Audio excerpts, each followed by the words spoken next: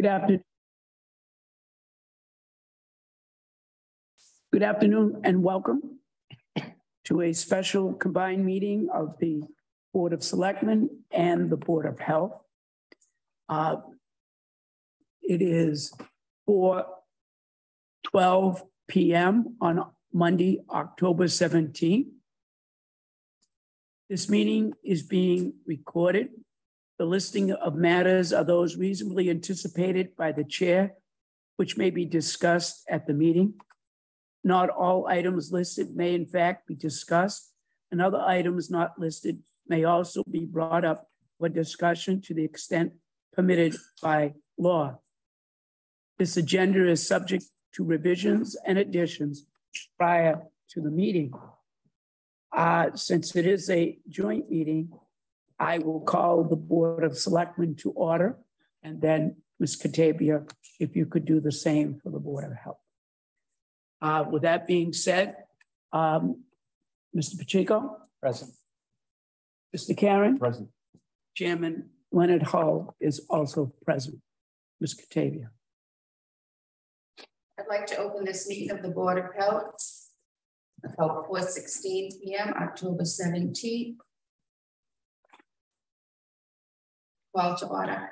And Barb Catavia present, also Nicole Mello present. Thank you very much. With that being said, Mr. Mullen, I believe.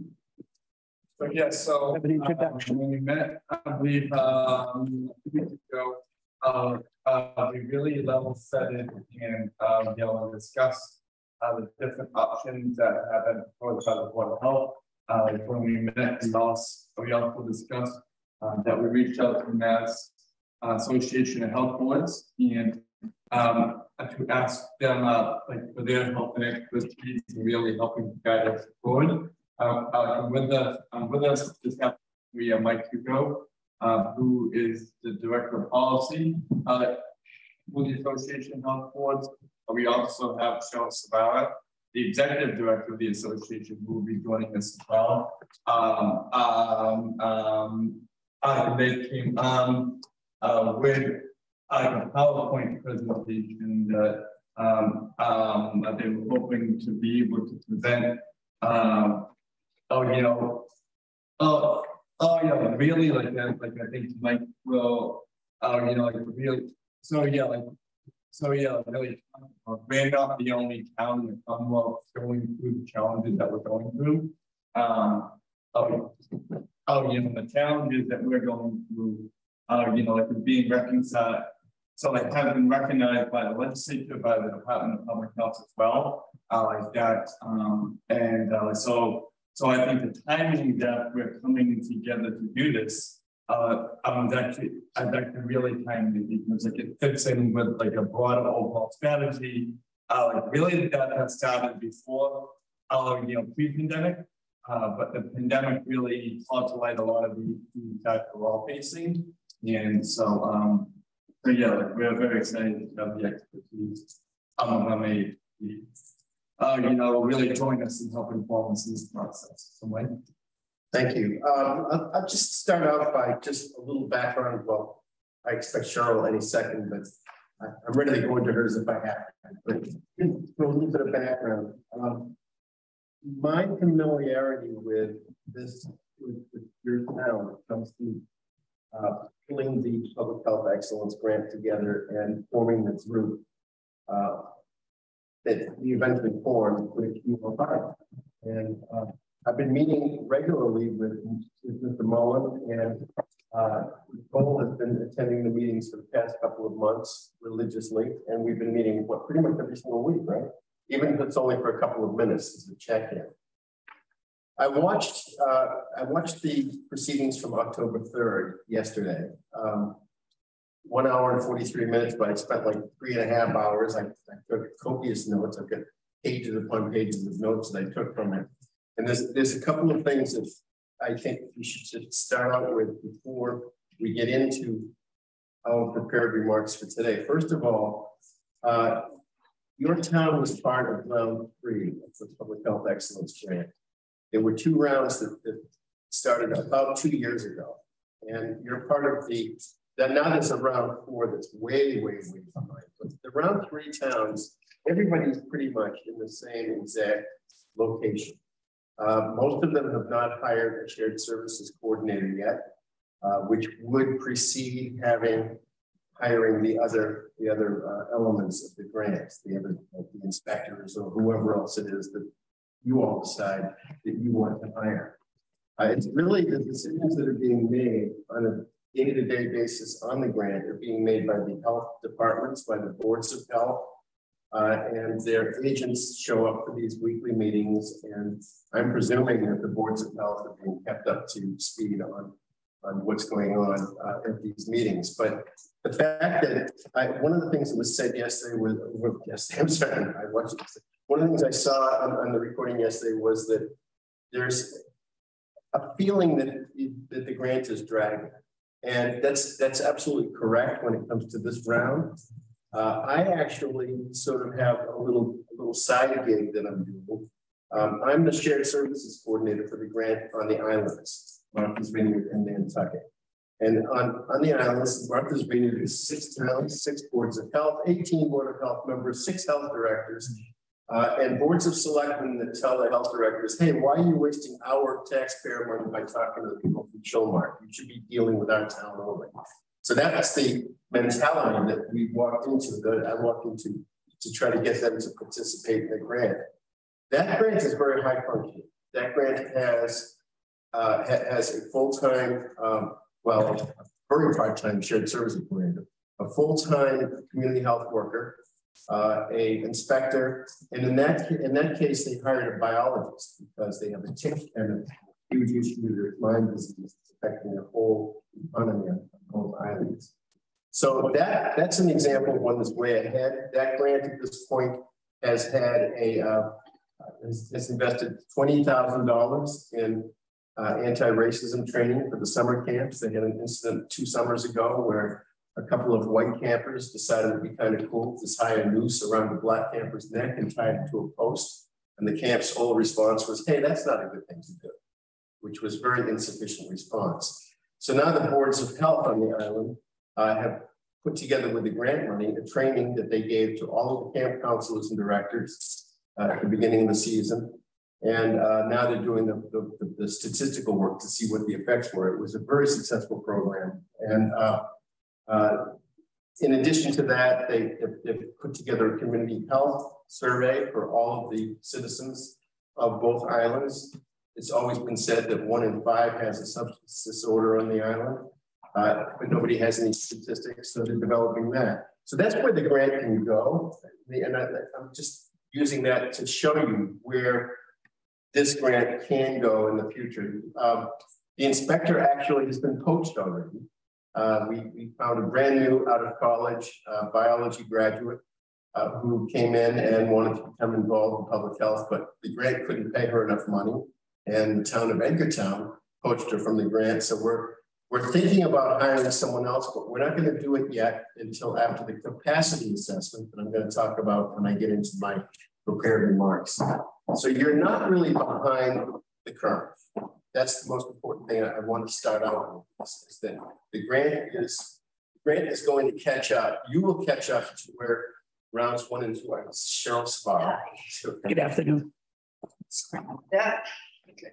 I put together, I'm just telling her now, I put together a slideshow for us. So, and you're going to do the first few. Oh, okay. So that's good. Yes. All right. So, with that as a backdrop, just so that you're not sitting here thinking, well, geez, this is all wonderful, but where are we in the picture? You're right where you should be. There were 7 or 6 new grants that were put together in round 3. You're 1 of 6. Nobody's ahead of you. And we'll talk about why that's a good thing in a couple of minutes. But I put together these are in listing, and you can advance them with this info. Just do that. Yeah. Yep, you can. Okay. First of all, I know some of you, not all of you. I am Cheryl Sabara. I am the Senior Staff Attorney and the Executive Director of the Massachusetts Association of Health Boards. I'm sorry I'm repeating this for some of you, but we are a not-for-profit membership association. We provide technical assistance and legal education, not legal advice. Your town council provides you with legal advice to the 351 local boards of health in Massachusetts. We've been in operation since the early 80s, and I have been with MAHB the past 22 years.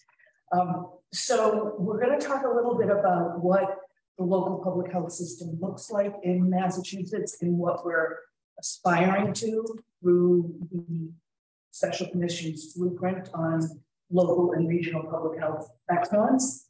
And we're going to talk about how that is being implemented strategically through the Department of Public Health and the Department of Environmental Protection at the request and urging of the state legislature.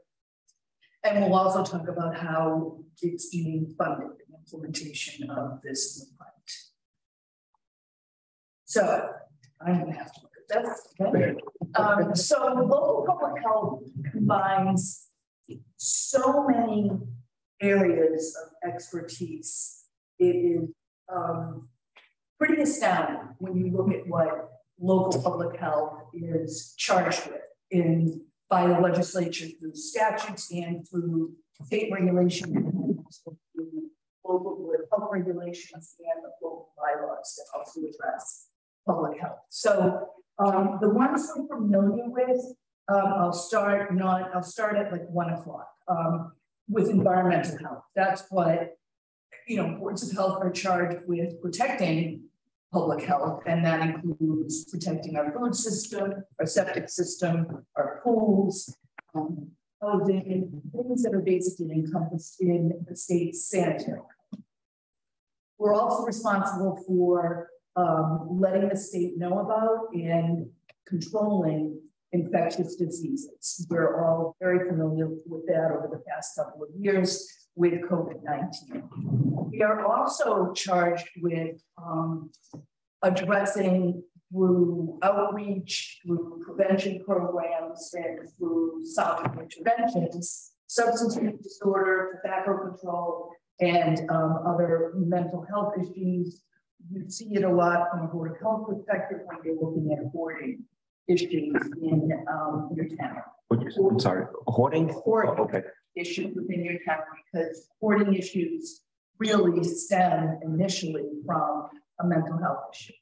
So, and these are all things that are within our statutory and regulatory obligations as they exist right now.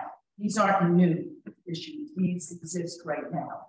Emergency preparedness, probably very familiar with because of the grants that come into hospital medical coordinating coalitions and through your own emergency preparedness work. Immunizations, again, COVID brought that right center for us. Community health and prevention. This is something that a lot of people are unaware of, but what the Center for Disease Control and Prevention is charged boards of health with these kind of prevention interventions to encourage healthy eating and active living, which clearly affect our healthcare system and the money that we spend on healthcare because of many diseases. If we concentrate on healthy eating and healthy living.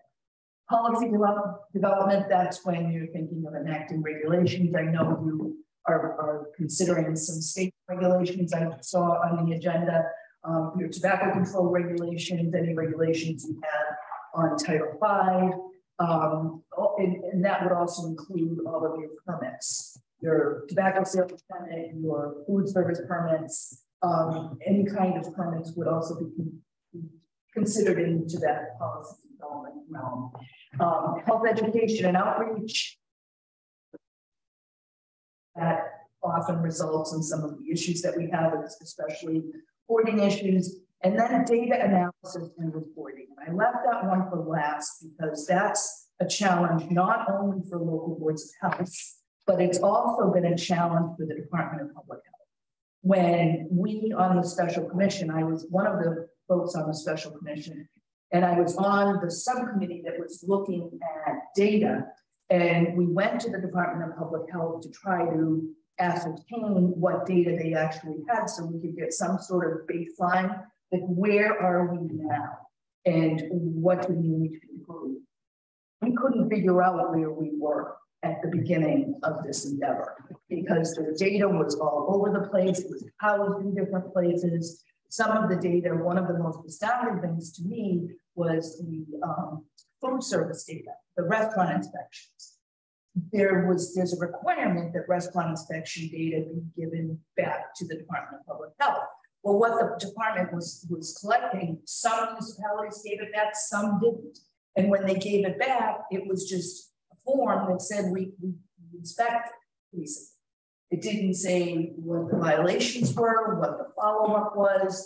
So it was useless for determining a baseline. What we figured out in that subcommittee was the baseline was we didn't have one. So that was the initial funding that went to local public health, really went to the Department of Public Health and the Department of Environmental Protection so that they could create a data system that actually works, that produces valuable data where we can actually measure what we're doing, and boards of health locals could get that data and look at it, compare themselves to other municipalities around them, etc. So that's a big piece of what's happening statewide and what we're encouraging to happen locally so that there's a uniform data collection system. So this is one way of looking at what local public health is charged with. And again, this is just the regulatory and statutory obligations that you have. I certainly cannot see that. So I have it in a different form, and I'm only going to mention a few of them. Oh, you've got it on the next slide. Okay, I still can't see those. So what those are, I did a slide and I pulled out some of them from it. So these are just some of the many obligations for local public health. You need to assure safe drinking water. You need to enforce the state sanitary code, which again includes food, housing, numerous other issues in the state sanitary code, food protection laws and regulations, the housing code, septic systems and private wells, about isolation and quarantine. The laws on isolation and quarantine are so old that statute says if someone is ordered to be either isolated or quarantined, he or she get their daily wages, and the amount that's set for those daily wages is $2. That's how old those statutes are. So I'm going on that side, but MAHP, our agency, figured out a way to make it easier for cities and towns to actually get to isolation and quarantine without having to go to court. And medical and biological waste. So this is just some of what boards are charged with. And so you can see from there just how great the knowledge base needs to be for local public health in Massachusetts. So as I said, we have 351 local public health boards in Massachusetts, boards of health. And we never until the last couple of years had a line item in the state budget that was dedicated to health departments. We have a cherry sheet, and that gives municipalities money coming from the state, but there was no line item for boards of health. So essentially, whatever town meeting determined to be the budget for the health department was what the budget was. Now, there are some grants that you can apply for from the state if you have someone who can write a grant. And there are some grant opportunities and collaboratives like the tobacco control collaboratives, but there was no funding that was dedicated to boards of health coming from state taxes. So this really put us in a position where, depending upon where you lived, that really determined what public health services you were actually getting. And it could be, you could have towns, and we did a survey on this, you could have towns, each of which had a population of 30,000. And one town could spend 600,000 on public health, and the other could spend 50,000, because it was whatever town meeting decided was the value of worth of public health, even though public health is a core function of government. And I think we were comparing Melrose with Randolph, and they were the same size. And when we looked at the budgets, Melrose was 4 times as large and had 4 times as many staff members as Randolph did, even though Randolph had poorer health outcomes. So, you know, it depends not only on what the town meeting allocates, but also it depends on the tax base in the municipality. So the poorer municipalities have fewer dollars to work with, and they have to decide between every other department within the municipality. So as a result of many municipalities that do not meet the current statutory and regulatory requirements. And I think that it's probably where Mike is going to come in. Oh, not yet. Okay. So we have a lot that are to do that. And the special commission, the first part of the special commission, the only dealing with right now is to attempt to get every municipality to be able to perform the current required statutory and regulatory duties. We're not looking at the foundational public health services that we want to aspire to, or that we do aspire to. We're just looking at what is currently required for local public health. So this is the commission, and it was actually a law that was enacted. It was sponsored by Representative Denise Carlin in 2016, and I remember going to her office on this, and she was a Board of Health member first, and then she became a state representative, and she was also a nurse.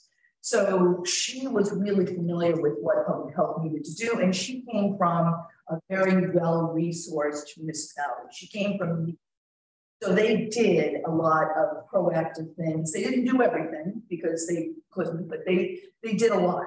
So she championed this bill that was submitted to the legislature, and the legislature enacted an act to create a special commission that would look at the effectiveness and the efficiency of the public health systems that are in existence in Massachusetts. And there were some districts, especially in the western part of the state, which has less population, bigger geography. A lot of those municipalities were working together at that time. So that's what we were charged with doing, and we were appointed by the governor, and we came from all walks of life. And one of the most interesting things about the commission was it was made up of people, not only those of us that are public health geeks, but we also had Republicans and Democrats from the legislature. We had the Mass Taxpayers Association on. When she heard, when I did a presentation on what local public health looked like, her first thought was just take it away from locals and give it to the state. They can't do it. And of course, in a state that's a home rule state, you can't take this away from locals. Plus, that doesn't work either, because the state isn't equipped to actually do what we're doing locally, where we know the people, we know the geography, we know the issues. So she has ended up, Eileen McEnroe, many of you may know, she ended up being one of the largest proponents. She testified before the state legislature, before various committees, and she is one of our hugest supporters. That's probably not the right word, but she is a really stalwart supporter of the blueprint for public health excellence. She sees it as the only way, and what she sees from the taxpayer's point of view is that if we fix the local system, we're going to really bring down healthcare costs. And that's what the Mass Taxpayers Association is about. We also have the Mass Hospital Association. We had the Mass Municipal Association. We had a lot of people, administration and finance, a lot of people in the room that were not living in our local public health. And the report was, it was a consensus report, unanimous support for it. So we ended up with several recommendations that came out for strengthening the local public health system. And that's what these public health excellence grants are designed to do. But the only thing that will be done in the realm of local public health, but they're the first thing that is being done with the money. And we have, and Mike knows this better than I do, but we have a line item, I think, of $15 million now in the most recent legislative appropriation. We had a line item a couple of years ago. It started at, I think, 1.2 million. We're up now to 15 million. That is a line that doesn't go away. It may get decreased. Right now, it will probably just continue to get increased because the legislature has supported all of the bills that we proposed unanimously. After COVID, they saw what local health was charged with doing and how they weren't able to do what they needed to do and what they wanted to do because they didn't have enough staff. Not that they didn't have, well, in some cases that they didn't have the expertise, but in a lot of cases that they didn't have the staff that they needed to do the job that they needed to do. So, is it still me? That's just basic recommendations. Okay, so these were the recommendations that the special commission outlined. One, as I just alluded to, establishing workforce credentials. Right now, if you want to be a health inspector, you just apply. There are no qualifications that accompany that position. We have health inspectors that are right out of high school. We have health inspectors that have masters in science. You know, they're just all over the place when it comes to the credentials that they have when they're entering. My health director, when I worked at a local board of health, and I won't tell you the town, he was a retired butcher, and he was the health director for the town. So that is one of the goals of the blueprint, is to establish some workforce credentials. There will be, and this is what DPH is charged with now. There will be some instances where you can have director or inspector that's been in the municipality for many, many years, and it's learned through experience. There's a way to grandfather that person in if that's what the town wants to do. Another issue is to really, sustainability is really important. We're getting a lot of folks now in the public health field that are retiring. We're seeing a lot of that, especially since the pandemic. We're looking at setting a higher standard other than just meeting the current statutory and regulatory obligations, which is a huge lift. We also want to look at setting foundational public health services as the goal. We're looking at, as I said, data collection, and we're looking at really trying to resource boards of health in a way that makes sense. And we're also, we want to encourage shared public health services. We don't want to touch legal authority of boards of health. That's really important. But we do want to look at better, more efficient ways of delivering services over different, you know, when we combine different municipalities. Police and fire do it. We're looking at, and that's basically what the public health excellence grants are working to do. Just, I guess I'll pick up from here. Thank you for that. I should have let her know I was doing this. I love surprising. All right, so building on what Cheryl was talking about from the blueprint, there were a couple of major things that we're going to be concentrating on today. And one of them is establishing the performance standards, which was begun when the Public Health Excellence Program rolled out. And then the other is to really assess the capacity, the assessment tool itself, to assess capacity and performance. Now, you have a health agent who does a lot of Title V, a lot of the wastewater and things of that sort. You saw a whole lot of circles on there that can't be filled in by the current constituted health department that you have here.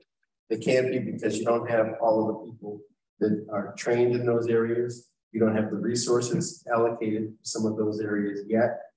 And that's why we're really, what you're doing right now, your timing is nearly perfect for doing what you're doing.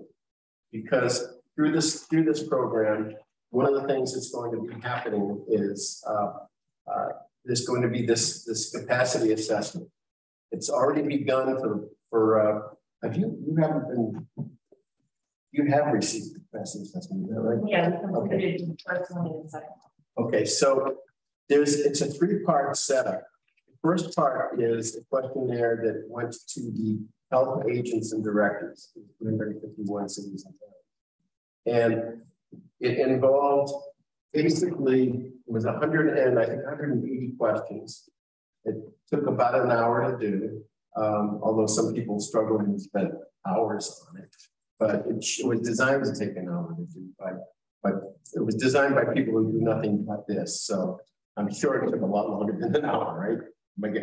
Well, I had to confer with like 6 other people for the answers to the questions. Right. I couldn't answer them all. So but in an ideal world, it should take an hour. It didn't. But the questions really were designed to lift the Band-Aid up and just sort of let the air get to what's going on in the health departments. And based upon that raw data, the state will be making some determinations. We're going to get into that in a second. But the second phase, which is ongoing right now, and actually I think the deadline is it today? It was October 12th. It was the 12th of the extended. The second one was the 17th. Okay, Yes, which is right, the extended was to today. And the idea is that on round 1, it was the health directors or agents, number 1 person in the health department. The second round goes to everybody in town who touches on public health. So that would be everybody, that would be the Board of Health members have to do number 2. The health agents have to do a number 2, even though they did the number 1 questionnaire. The support staff, the administrative assistant, inspectors, every single person in the town that touches on public health has to do number 2. And then that's all being compiled. And the next round is that all of the documents that are being used, the regulations, the forms for inspection, every type of paper or electronic information that's collected in the town has to be pulled together and sent to the Department of Public Health. Now, it's being done by an outside agency, and that's partially by design because we're asking boards of health and health departments not just to rip off the Band-Aid, but to really sort of, I don't want to use the word come clean, but that's kind of the closest thing I can think of.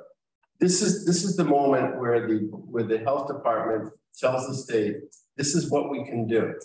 And we know we can't, nobody except maybe Boston, possibly Springfield. No, not Springfield. No, okay. Well, Springfield's not in this group, so.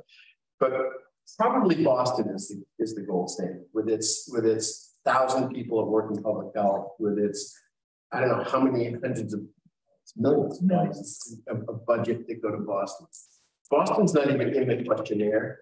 Boston's not in the grant program, because the idea behind the grant program and the capacity assessment is to bring all of the boats to the same tide that Boston's functioning on today. Now, that's going to cost some money, and I'm going to get into that in a second. Oh, my stomach won't be vibrating, distracting. Great. Sorry. So, this is the blue towns on this map are all the towns that are now in public health excellence grant. And you see Boston is gray. There's a couple of towns that have held out. Actually, that little kite-shaped town in Western Mass, that's Tyringham, they're in right now. But you can see that there are 310 cities and towns of the 351 that are in the grant program today. There are 50 grant groups. And this is as of, actually not as of today, or I would have had Tyringham, I apologize. But that's the only exception on that. And so this is the size of what we're talking about here. Now, what we have to do is all of these towns have to be functioning on the same level. And so some of the grant programs have been used, as I told you before, with the one I've been working on. We have an inspector, we have a community health worker. Some have hired nurses, some have hired, the only one has hired the biologist, and that was unique to the islands. But many have hired nurses, many have hired different types of inspectors. Some have hired building inspectors that do nothing but buildings and go to court. Because as your health director would tell you, if they have a housing inspection issue and it goes to court, your staff that you're paying, that your Board of Health is paying, is sitting in a courthouse watching domestic abuse and watching speeding tickets. And eventually the clerk will say, is there anything else? Oh yeah, you get this housing thing from the town of such and such. And then now it's 3 o'clock in the afternoon, the day's shot. So some of the groups are actually hiring housing inspectors so they can go through all of that aggravation and sit there and go defend what they're doing. Some are dealing with opioid and substance use disorder issues. It's all across the board. But one of the things that is key to this is that while all of this is being pulled together, the state is looking at standardizing the reporting mechanisms, and that's the establishment piece of data systems. Now, the blueprint also wants workforce development. Toward that end, right now, if you wanted to get trained in soil, you would travel the state. Did you go across the whole state? It's a mess. You have to go to the Western Mass for some of it. You go all over the state. How long did it take you to do your soil training? Well, it was only like a week. I did it back in 94. Oh, okay. But today it's like 6 months. Right. And then you wait on a waiting list for a year to get tested.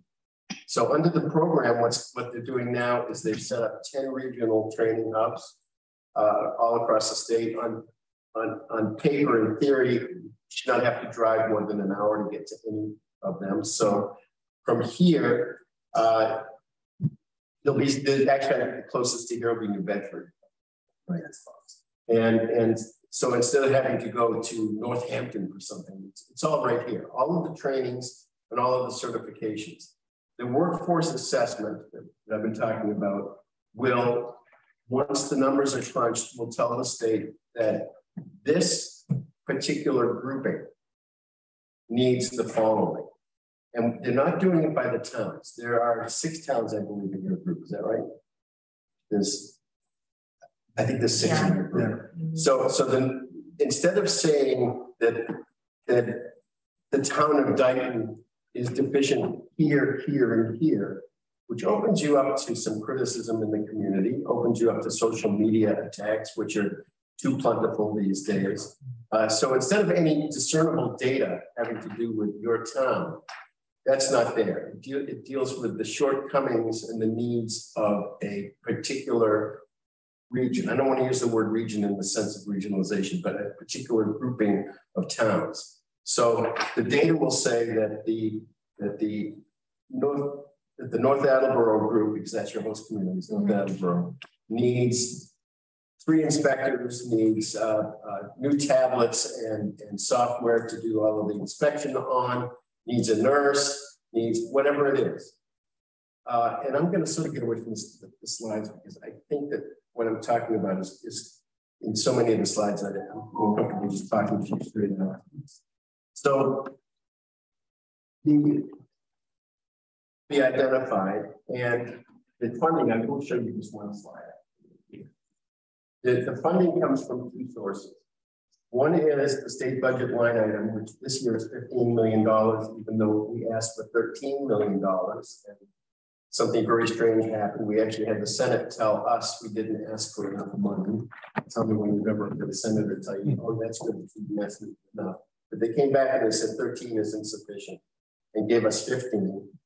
And then we have $200 million from ARPA. There was a discussion in your meeting on the 3rd about some of the funding that came in from state and federal sources that went to other things and public health. In almost 351 of the 351 towns, public health didn't get very much of the money that came from a public health crisis. So the state legislature recognized that and said we need to earmark $200 million from the ARPA funding to go directly to public health on the local level. So if the state at the end of the capacity assessment says that the North Attleboro group needs 2 inspectors and needs 2 nurses and needs the following equipment, and they're going to be buying iPads and software for every single health inspector in Massachusetts. When they're done with saying this is what they need, the next line out of their mouth is going to be, and here's the money to do it. So there's no unfunded mandate. And public health, as Cheryl was just describing how you go to your town meeting and beg for money every year for your health department. I did it for years in Framingham, where I'm from. The first year I went, I did terrible. I got level funded. I was asking for 15% raise and I got level funded and couldn't figure out what happened. And then I realized that when I was arguing to town meeting, I was talking about a health department that had a director, an assistant director, 4 inspectors, 2 social workers, and 2 nurses. And I was asking them for more money, and they couldn't figure out why I would be asking for more money because they didn't know about that circle that Cheryl showed you and that page of other obligations. And the health department was doing well. So a good health department functioning on all cylinders is invisible. You don't even know they're there until there's a problem in town. If there's a restaurant that you have to close down, if somebody dies in a restaurant, gets very sick, if there's a building that's condemned because of even something as simple as hoarding, that gets in the news. And so people know there's a board of health, and they know what the health department does. But if everything's working right, you're invisible. So what's anticipated with this funding is that everyone will be treated the same. Everyone will get all of the resources that they need. There's well, subject to appropriation. Subject to appropriation. That's exactly right. Exactly. Although but that's how much that exists now. Right, the 200 million is going out, right? And that's actually in this slide. Yes, okay. This slide shows you how the 200 million is divided. And take a look, you can see the infrastructure is one goal under the capacity building. The other is to address health disparities. We saw some incredible health disparities over the last 2 years. And this actually affected every portion of our population, from the elderly to students to everybody was affected by the health disparities. So there's $71 million, $71.15 million for addressing those issues. The workforce development, which is the regional training hubs, and making sure that all of the people on your staff have all the certifications that they need. That's part of the questionnaire process, is what do you have for certifications? Cheryl and I do a certificate program for Board of Health members across the state. We did one last Saturday. It was virtual Thursday night. I'm sorry. We usually do them on Saturdays live. And Taunton actually is the closest one to here that we do. But those trainings have been very loosey-goosey, sort of like if you can go, it's a wonderful thing to do. As a result of the workforce development standards, your Board of Health members will pretty much be required to attend the education programs that are given, so that when they sit here in front of the Board of Selectmen and the Selectmen has a specific question about a specific duty or responsibility and what the frequency of that is, you'll get an answer because they will have that data available through all of this also. And then that's the third piece, is the data systems and performance tracking. And that's more centered towards tying everybody together. I mentioned to you in the very beginning that that on the islands, there's this talk of 1 in 5 have substance use disorders. There's no data that's showing. There's money here that's going to help us to develop what your needs are as far as your aging population in Dighton is concerned. You have an aging population in Dighton. I know I've looked at your numbers and stuff, and what's going on in the schools and your school districts around here with kids coming back from COVID, not knowing how to socialize, and all of those issues that are coming out from that. There's money to capture the data so that you have some idea of what you're going after. And then there's money to develop the workforce to both tackle it, and then there's money there to make it so it's sustainable. That's out of the 200 million now. The $15 million line item, which is what the grants are run on, and let me pick up on a couple of things on the Public Health Excellence Grant. It's actually a 9-year program, and it's actually $300,000 a year in 3-year cycles.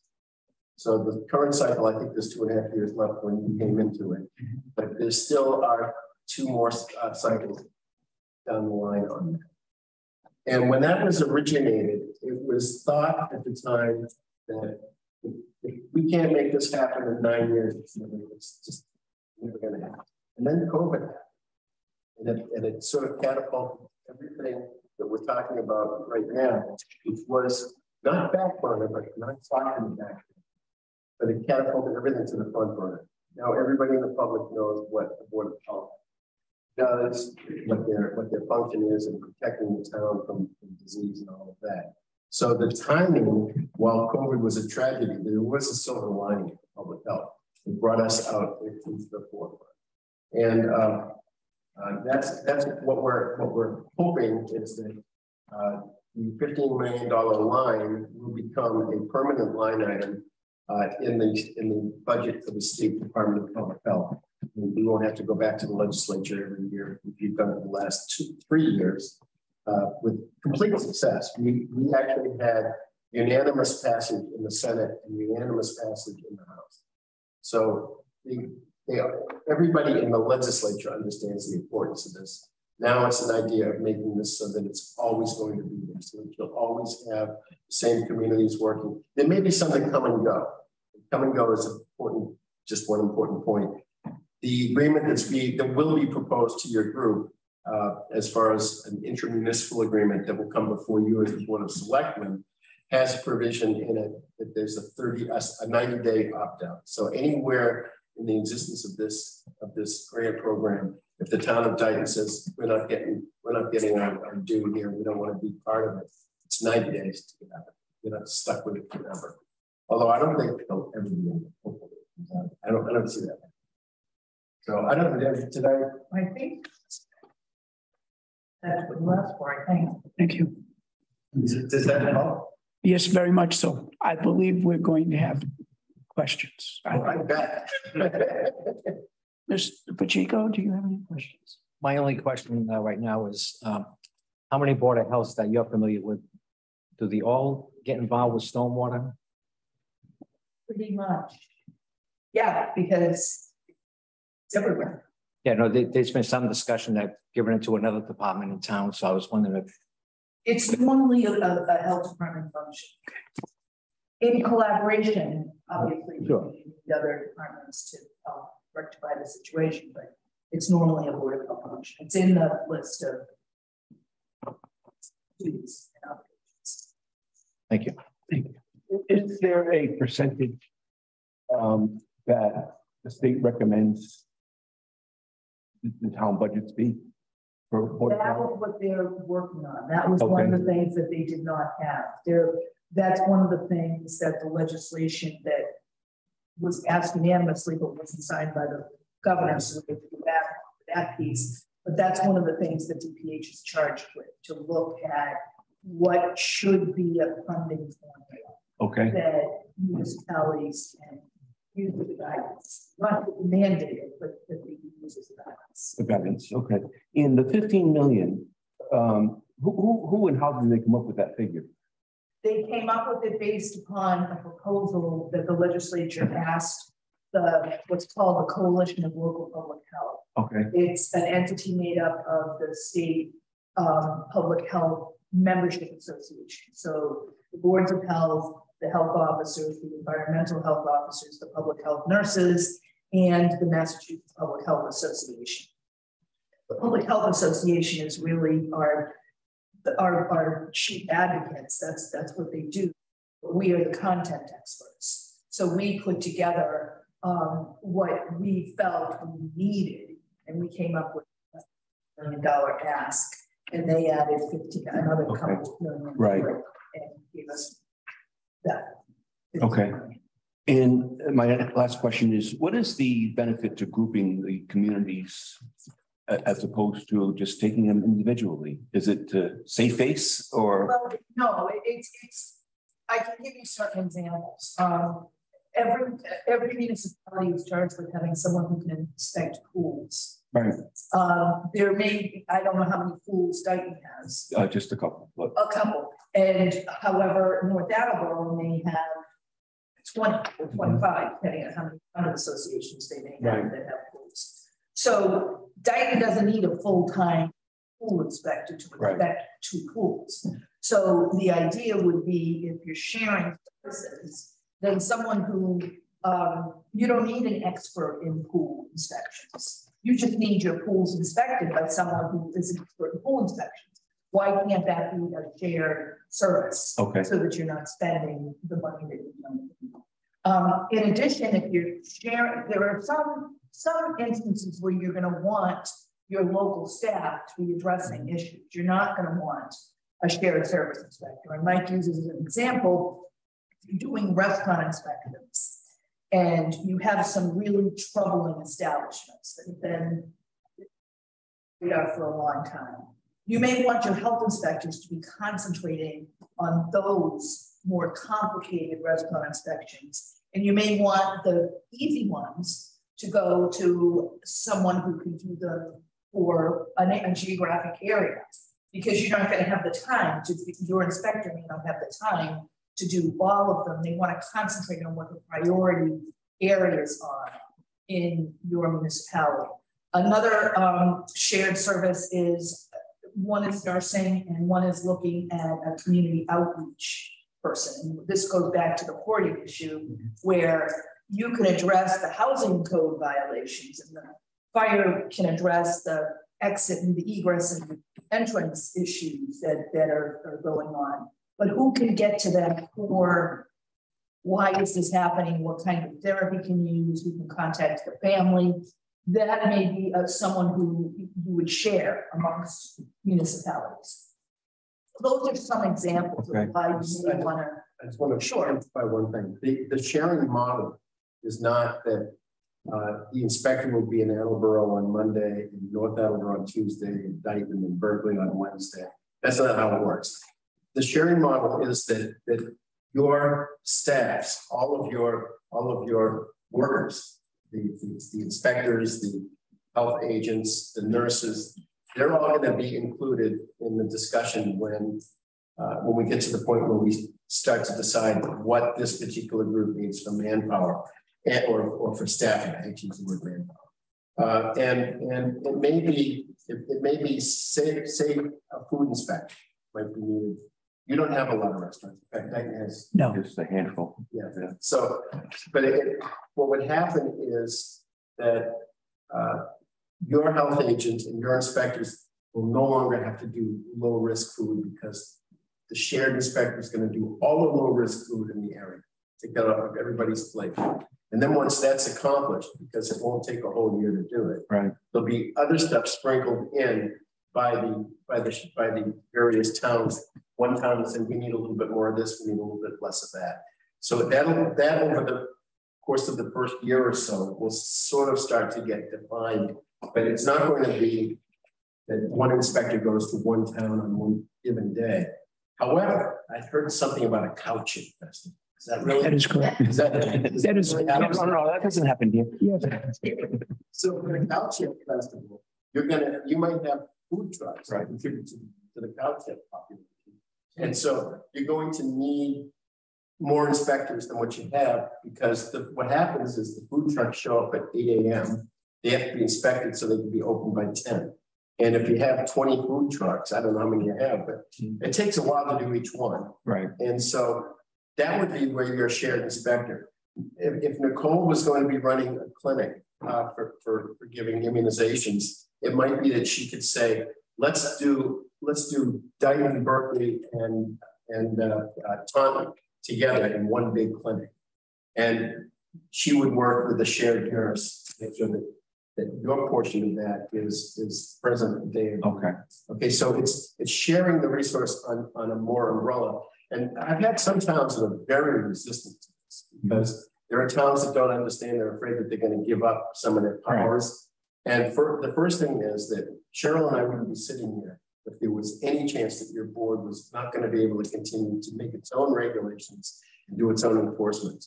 The inspector will come in to your town, will be using your town's health regulations, and will come before your board of health and we'll present the findings to Todd, who then will take it up with the board for enforcement. So you're not losing out on anything when it comes to that. But what I've been telling the resistant towns is think of it as a temporary agency. You have a temp agency. And when you're done with that temp function, when you're caught up to that, whatever that is, if you hired the temp for, they don't go away. You're signed into something else. And I have a 100% record on convincing towns that have been resisting all of those little gray spots on the map. There's 2 months ago, there were a lot more gray spots. And that's the one line I'm told by every board of health and every board of selectmen, every mayor and every town manager that I talk to, saying, you got me on the temp agency. Mm-hmm. Because we can all relate to the fact that we all need some help from time to time. So that's okay. Thank you. And actually, just one last question. When it comes to data collection and grading of these establishments, Manhattan and the boroughs have a great system, A through F or whatever. I think it's F. And an A standard in one borough is the same as an A standard in another. And is that something that will happen once we get the data collection going? And yeah, actually, with this particular group, we tried doing that in Framingham. Yeah, and because we have 485 restaurants. Wow. And what prevented us from being able to do that was the fact that you might have somebody who's softer on this item than that. So with the workforce development training programs they're going to get, every inspector in Massachusetts will have the same minimum standards that they're all going to be enforcing. And at that point, we could actually go to a statewide A through D. Well, that's why I was wondering. New York City doesn't matter. Right. New York City, if you see a C today and come back next week, that's now a shoe store. Yep. Because right. Well, that's in Boston too. Yeah. Yep. Very true. Yes. So it would be statewide, not the local group wide. Well, it could be.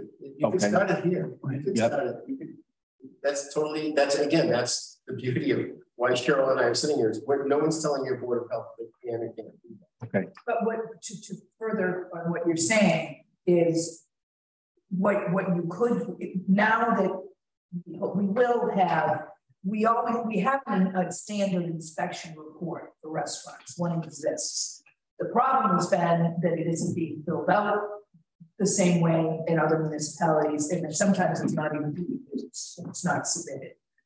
What the public health excellence grants in the budget, the line item that Mike mentioned, everyone will be given the same system, the same data collection system. It's basically a software program where everything is uniform. There will be space for others where you whatever you need to write, but you will be collecting. Dighton collects the same data that Stoughton does. Okay. And that's going to lend itself more easily to having a grading system. A grading system without a uniform system of collecting the data, it would do anyone good. Right. Where I worked at one time, we had the same quality control in California that we'd have here in Massachusetts. And So they were all not judged, I hate that word, but the criteria being the same, either you failed or you passed, but the criteria was if the cold food is supposed to be 40 degrees, then that's where it was everywhere, regardless of what the local, it was all by individual states, but. The food code has that we've adopted the federal food code. Federal. And then we've amended it up. We're still a little behind Massachusetts, but we have a state food code. Everything is We always would say there were local requirements, but whatever this was the more stringent is what we would use. I didn't mean to take up so much time. No, because I have many more questions. Okay. First question, what is the timetable for hiring a coordinator for the Health Excellence Grant? This particular grant, I was hung up a little bit because the town of North Attleboro, which is the host community, had to have a review by the town council. And the firm that was representing them was very backed up. And a lot of it backed up. All of the public health people were backed up, and it's probably driven by the demands of this grant. I mean, it's insane what's going on. So we waited for them. We got their approval on the job posting last week, and according to the regulations in place in North Attleboro, they have to post in 2 places. And those postings are, I don't know if they've been made or being made. I don't know, I'm just looking around with the Okay, she was planning on doing it before this week's meeting, which is yes. So probably as we sit here, they're posted. What I had recommended was to leave the posting up for a couple of weeks and see what happens. I also have a couple of other recommendations that I'll make to your group tomorrow at the meeting. One is that there are a couple of agencies, one of which is the same consulting firm that's doing the whole capacity assessment, has a little wing of people that they're hiring to do the grant, the shared service coordinator work. So your shared services coordinator, to answer the long answer, is probably within a month. And that brings me to my ask of you, which is that the way that the capacity assessment is rolling, everything's been delayed. Each of the 2 deadlines were each delayed 1 week, and 2 deadlines so far. So they're 2 weeks behind. The third one is, I think, is going to be delayed too. But I think that all of the data of the capacity assessment is going to be in the hands of the consulting company within the next, I would say, 30 to 45 days. They'll have everything in hand. Let them, my ask of you is let them do their work, let them come back and suggest what it is that you need from a very objective, highly professional, 30,000 foot view down. Let them tell you this is what your town needs to shore up its Board of Health functions. And then see what the grant program is willing to purchase for you. And then whatever grant minus what you need, that's what you should be looking at for your own internal. I know you've set a Christmas deadline for your report.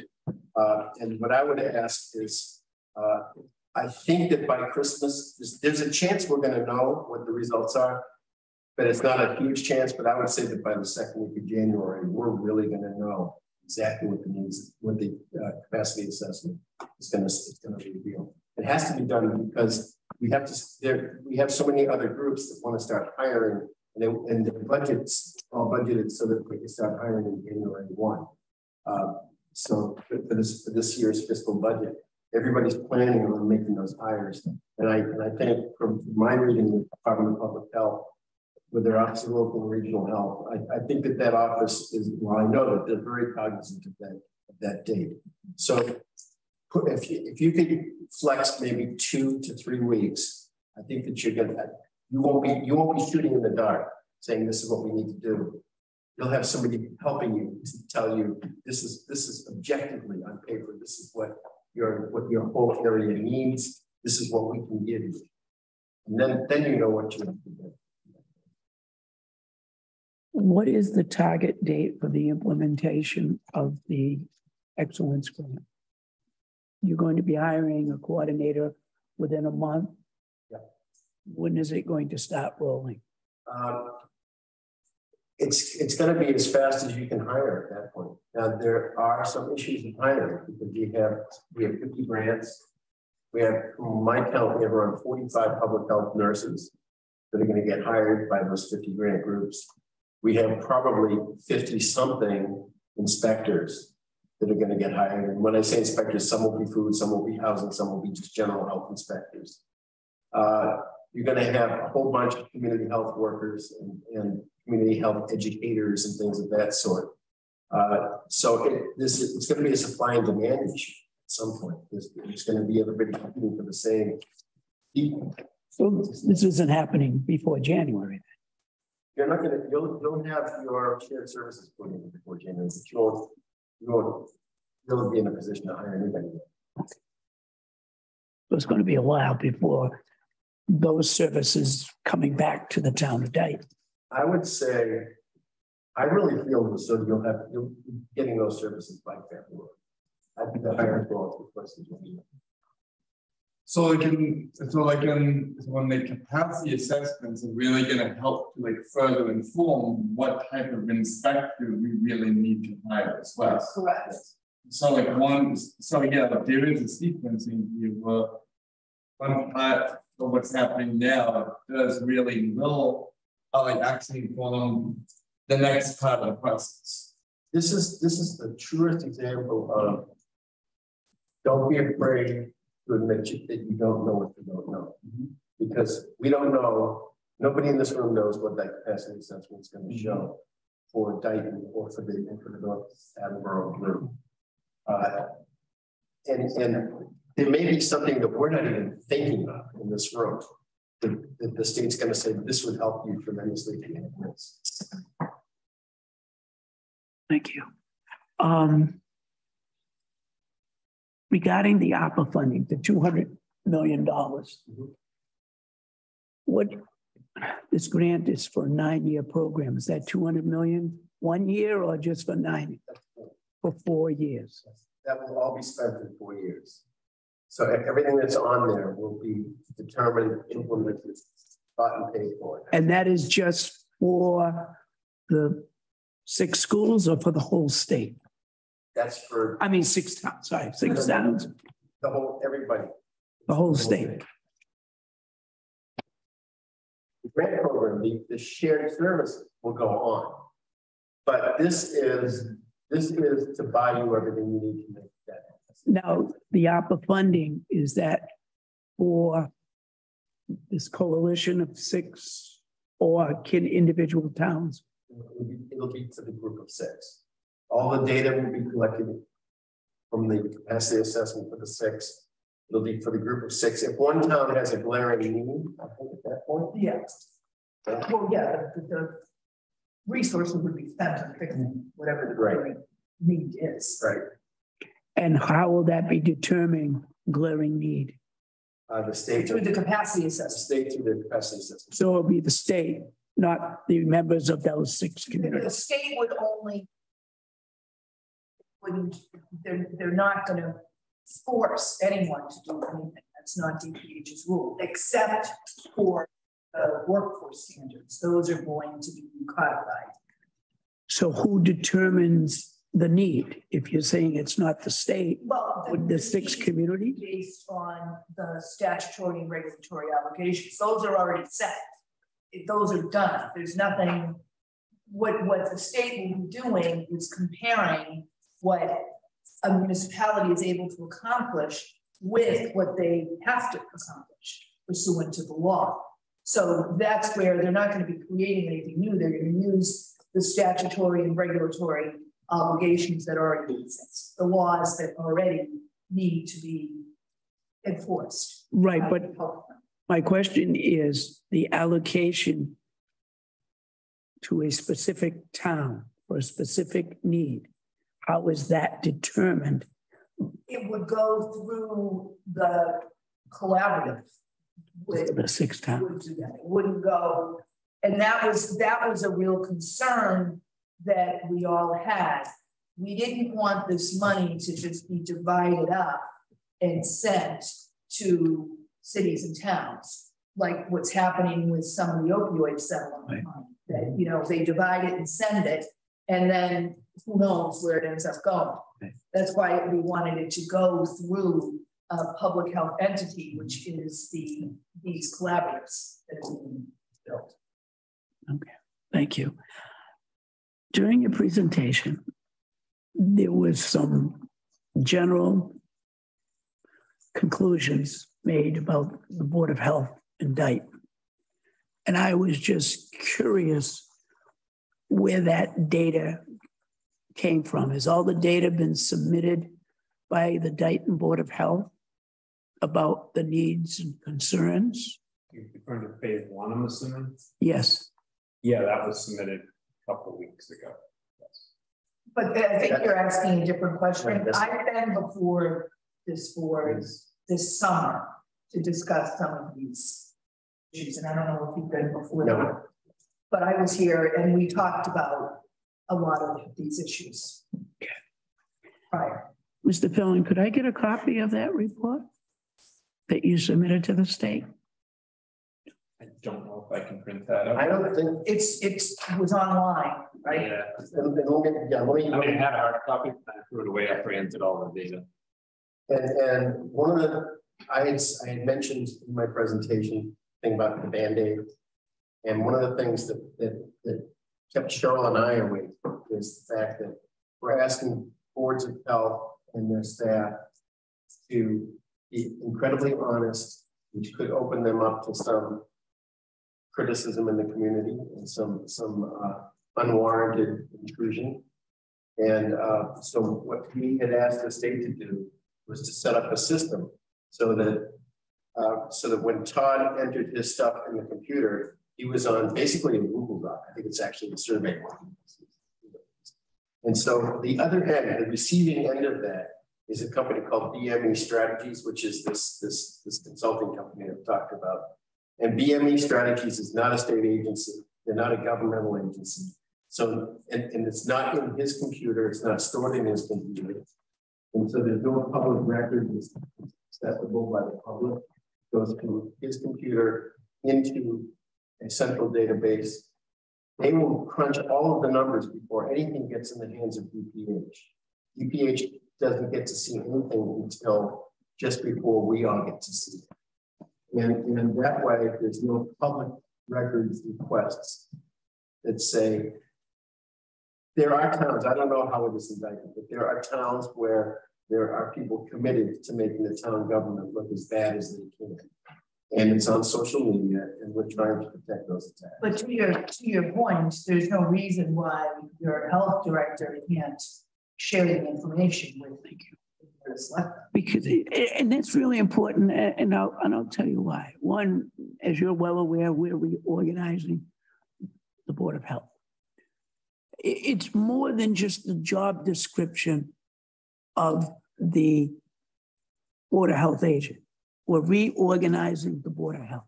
Secondly, one of those positions that we are looking at will soon be entering in contract negotiations with a union, which not necessarily work on the same timeline as that report. We also have budget concerns that January, we're going to really in earnest get into.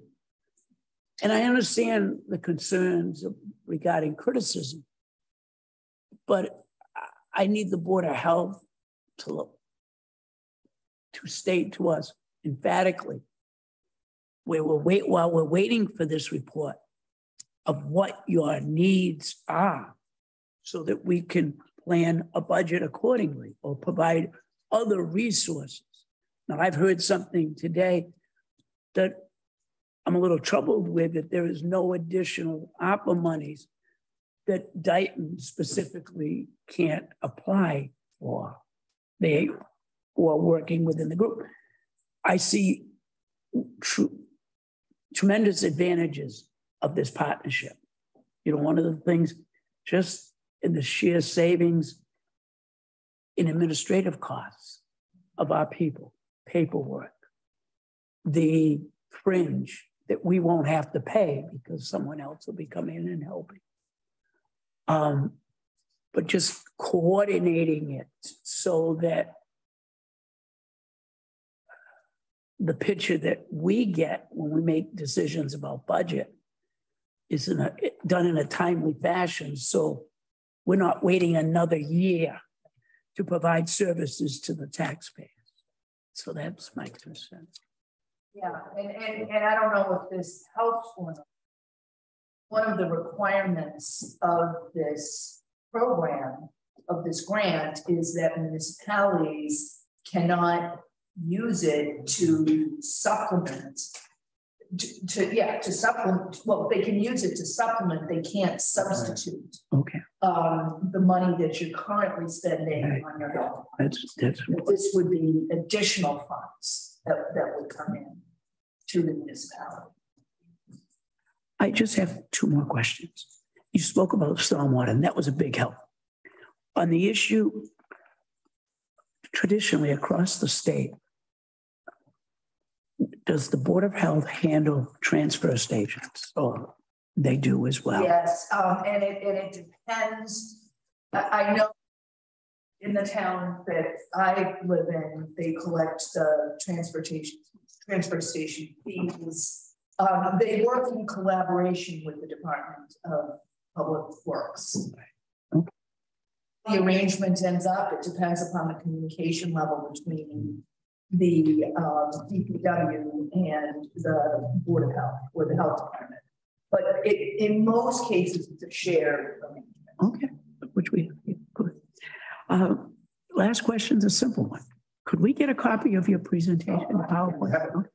Yeah, no, and I have it as well. Okay. Like, email me probably 45 minutes in advance so I can follow it up. All right. Oh, thank you very much. I have a potential motion that I'll need input from the board members before I do this. It is not on the agenda for public input. However, I have no problem with it if the other members don't. With that being said, I'll entertain a motion to allow public input. I'll make that motion. Second. Motion made in second. All those in favor, Mr. Pacheco? Aye. Mr. Karen? Aye. Chairman Hollis and I. So yeah, like the only recommendation I have, since it is actually like a joint meeting between the Selectmen and Board of Health, like it might be prudent to ask, to have the Board of Health members ask questions, make comments before we open up the public. Absolutely. Absolutely. I think I'm fine. You better be your expert. With that being said, does the Board of Health have any objections to public input? I don't think it's now we don't. Board of Health does not. Mr. Aguirre, please, well, go ahead. This is the reminder I am a sworn agent of that qualified for asking questions. Chairman, I'll thank you for asking the question. That's the point I wanted to make. So I appreciate you bringing that to light. The question I have is specific to the workforce. You mentioned, I think, 45 public health nurses. So how do the groups intend to come up with a workforce when there's such a shortage of people out there? And I think I know your answer, which raises a lot of questions. So, well, there really is no. The answer is that a lot of the groups right now that have been in the business for a while have been advertising at school and have been with a bunch of business graduates who want to get graduated in class. Not just in the area of nursing, but also some of the groups actually went to the community colleges or to their local colleges And look, students who might be interested in helping science students and backgrounds. A lot of, I know there's a number of kids from young graduates from university that is in their hospitality management program that is souped up in there. So it's a matter of really using your resources, going out there and doing. It's going to be. There already is a issue. But it's safe to say that current within some limits, you can't. There are issues that could come up. We have an issue in one collaborative where there's an existing town nurse who wants to become a shared services nurse, and ethical questions that came out of that were: what happens when you're in New York? So I mean, those are some obvious issues, but those can be worked on. Yeah, and there's also if it's slow, this is all about the competition. So the concern that I have, especially with a Board of Health indictment, which has the staffing that it does, which obviously is creating a problem, is that if we now potentially could lose staff members to the collaborative, understanding that we'll be able to pull from the collaborative, but it also leaves a gap in our board that now needs to be filled. Yep. So, or department, I should say, right? So that's a concern that I have, because I do think there's a workforce problem, and I do think you're going to have to find it hard pressed to fill all these spots without tapping into some of the existing Board of Health employees that we have statewide. So that would be my other point. Well, Thank you. Well, I guess like you talked about the timeline with the capacity assessment, like and how the capacity assessment is really aimed at informing, like helping really technology to the facing. In the meantime, we're facing an issue. That is really, from the resources from the general operating structure that we have right now today. It's impacting, the delivery of, the services and programs get to residents as well. And all the, and that's what really brought us here. And even if there wasn't the PHE grant or the blueprint, we would have been here anyways. So I mean, and over the last probably a few months, like you mentioned, like you've been watching like a past, so like a past few meetings as well to really get a sense. So yeah, kind of who we are, what our challenges were, and so forth. We've been kind of like having discussions about, based on all the roles and responsibilities that are required in chapter 100. Are there any things we can? So frankly, are there any things we do now that we can really structure fees and program equivalent, so we might be able to sub out? While controlling accountability and management. Like a whole host of other things, because right now, so there is a service impact for residents. Based on, I guess, what you have seen, what you've heard, from some of the meeting, that you came to with us in mid-August. Are there any things that you, I guess, have come to see or understood that you view as more kind of low-hanging fruit? Really to help us in the interim while we're waiting. For these bigger pieces, but to still help us really solve the issue we're facing. Does that make sense? Yeah, it does. We've got two issues here. Yes. One is the public health excellence plans. Yes. That's an addition to what the Board of Health does. And I see what you're saying. I don't know the ins and outs of your health. I've been here twice, but I don't know, what you're comfortable doing and what you don't do. I know that there's a lot of paperwork and there's a lot of backlog. I know that. So I don't see why you can't. So the public health excellence isn't gonna fix all of it. Yeah, exactly. That's what I'm really getting. Yes. Because it's not big enough now to do that. Eventually, I think we'll see a system that's more where we're gonna have more shared services and more money put in from the state, but we're not there yet. So you do need to look at, as it does every town, and as Mike said, you know, the timing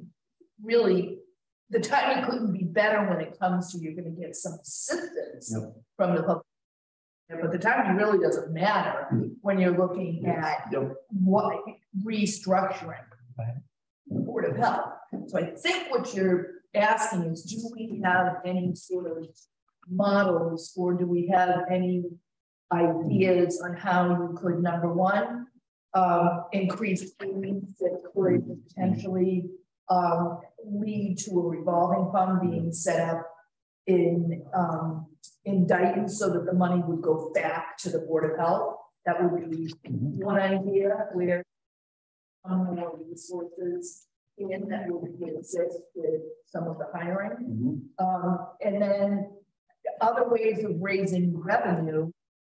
You know, it's difficult to think of ways of raising revenue other than, and again, you know, you can't tax, you can use the fee, that's the case of what you're actually doing. But when you look at a fee and you figure out what it actually costs, whatever that, whether it's a food service permit or whatever it is, you know, you need to include things like the electric bill, the copies, the fee can include everything that is encompassed in what it costs to actually issue that permit and do the inspections. Another fee that some people have would be a re-inspection fee. I don't know if Dayton has that or not. They do, you do. And then, you know, I know that you're considering different options, and I think you can consider that with or without the public health excellence. Oh, right. Yes, absolutely. That this exercise you're doing is valuable. You know, we're just looking at the public health excellence grants as a way of assisting on the top of whatever the infrastructure. And I know the infrastructure, you can only afford what you can afford. But I do think that the line item will eventually, what we're hoping is that line item will eventually really play into the delivery of services that Dayton needs, however they end up getting delivered. But you know, I know you need more bodies, I think, is one thing that you need. And you also need some sort of administrative structure that makes sense so that you don't have, you know, all this paperwork that's not being addressed. And some of that may be people, some of that may be software programs. Some of it may be looking at other municipalities that are similar in size and in budgets, talking to either the health director, the town manager, whatever, to see what else exists out there. That structures. Yeah, what kind of structures other municipalities that look like you are using, and see if any of that, because you don't need to reinvent the wheel. There are some that might, I don't know, that might be working in a way that you might want to consider. That's not terribly helpful, but No, some things. you know what? To have both of you come here today, totally unaware of the politics, totally unaware of the issues that we're dealing with, because you said the report hasn't been completed yet. And to hear, you know, your observations is really helpful. Oh, I'm glad. Because we try to be objective. It's not always easy. No. To hear people of your stature come up and make recommendations are taken real seriously. Thank you. And that's our job. That's a huge problem. Yeah, it really is. So, I mean, I can look, or you guys can, you may know from your colleagues or cities and towns that are similar, of similar size. That, That's not a problem.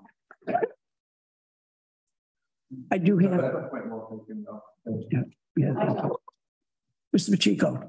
Yes, I have one question.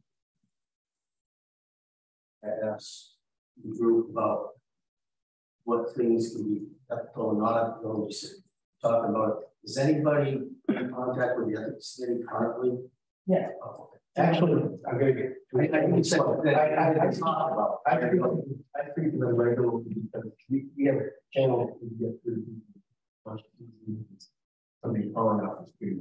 But I will say that the Mass Association of Health Boards, sometime in November, we're setting a date right now. We're going to be doing a 90-minute to 2-hour Zoom presentation on ethics, and it's going to have a lot of reference to the Public Health Excellence Program, and it's open not just to Board of Health members; it's open to everybody.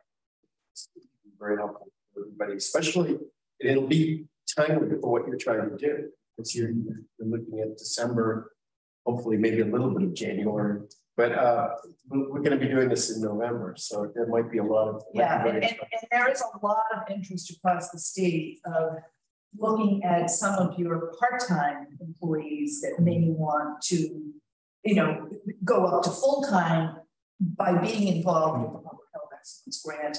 And that brings up union issues, it brings up conflict of interest issues, it brings up a lot of issues that we're working through with the state ethics commission, actually. And my big order is disclosed. If it's disclosed and allowed, it usually is fine. But that's just my yeah. That was actually that interesting me. That was one of the first things. The way I asked the question for one of the boards at the State Ethics Commission, my contact there said to me, "Well, you just asked the same question. You asked the question in the same way that most people off the street would. You want to rephrase it?" And the reason for that is that there's so many things that if you say, "Is that unethical?" the answer could be 9 times out of 10 could be yes, it's unethical. But the next question should be, is there a workaround for it? And just as frequently, there's a workaround. Something as easy as what Gerald did, mere disclosure.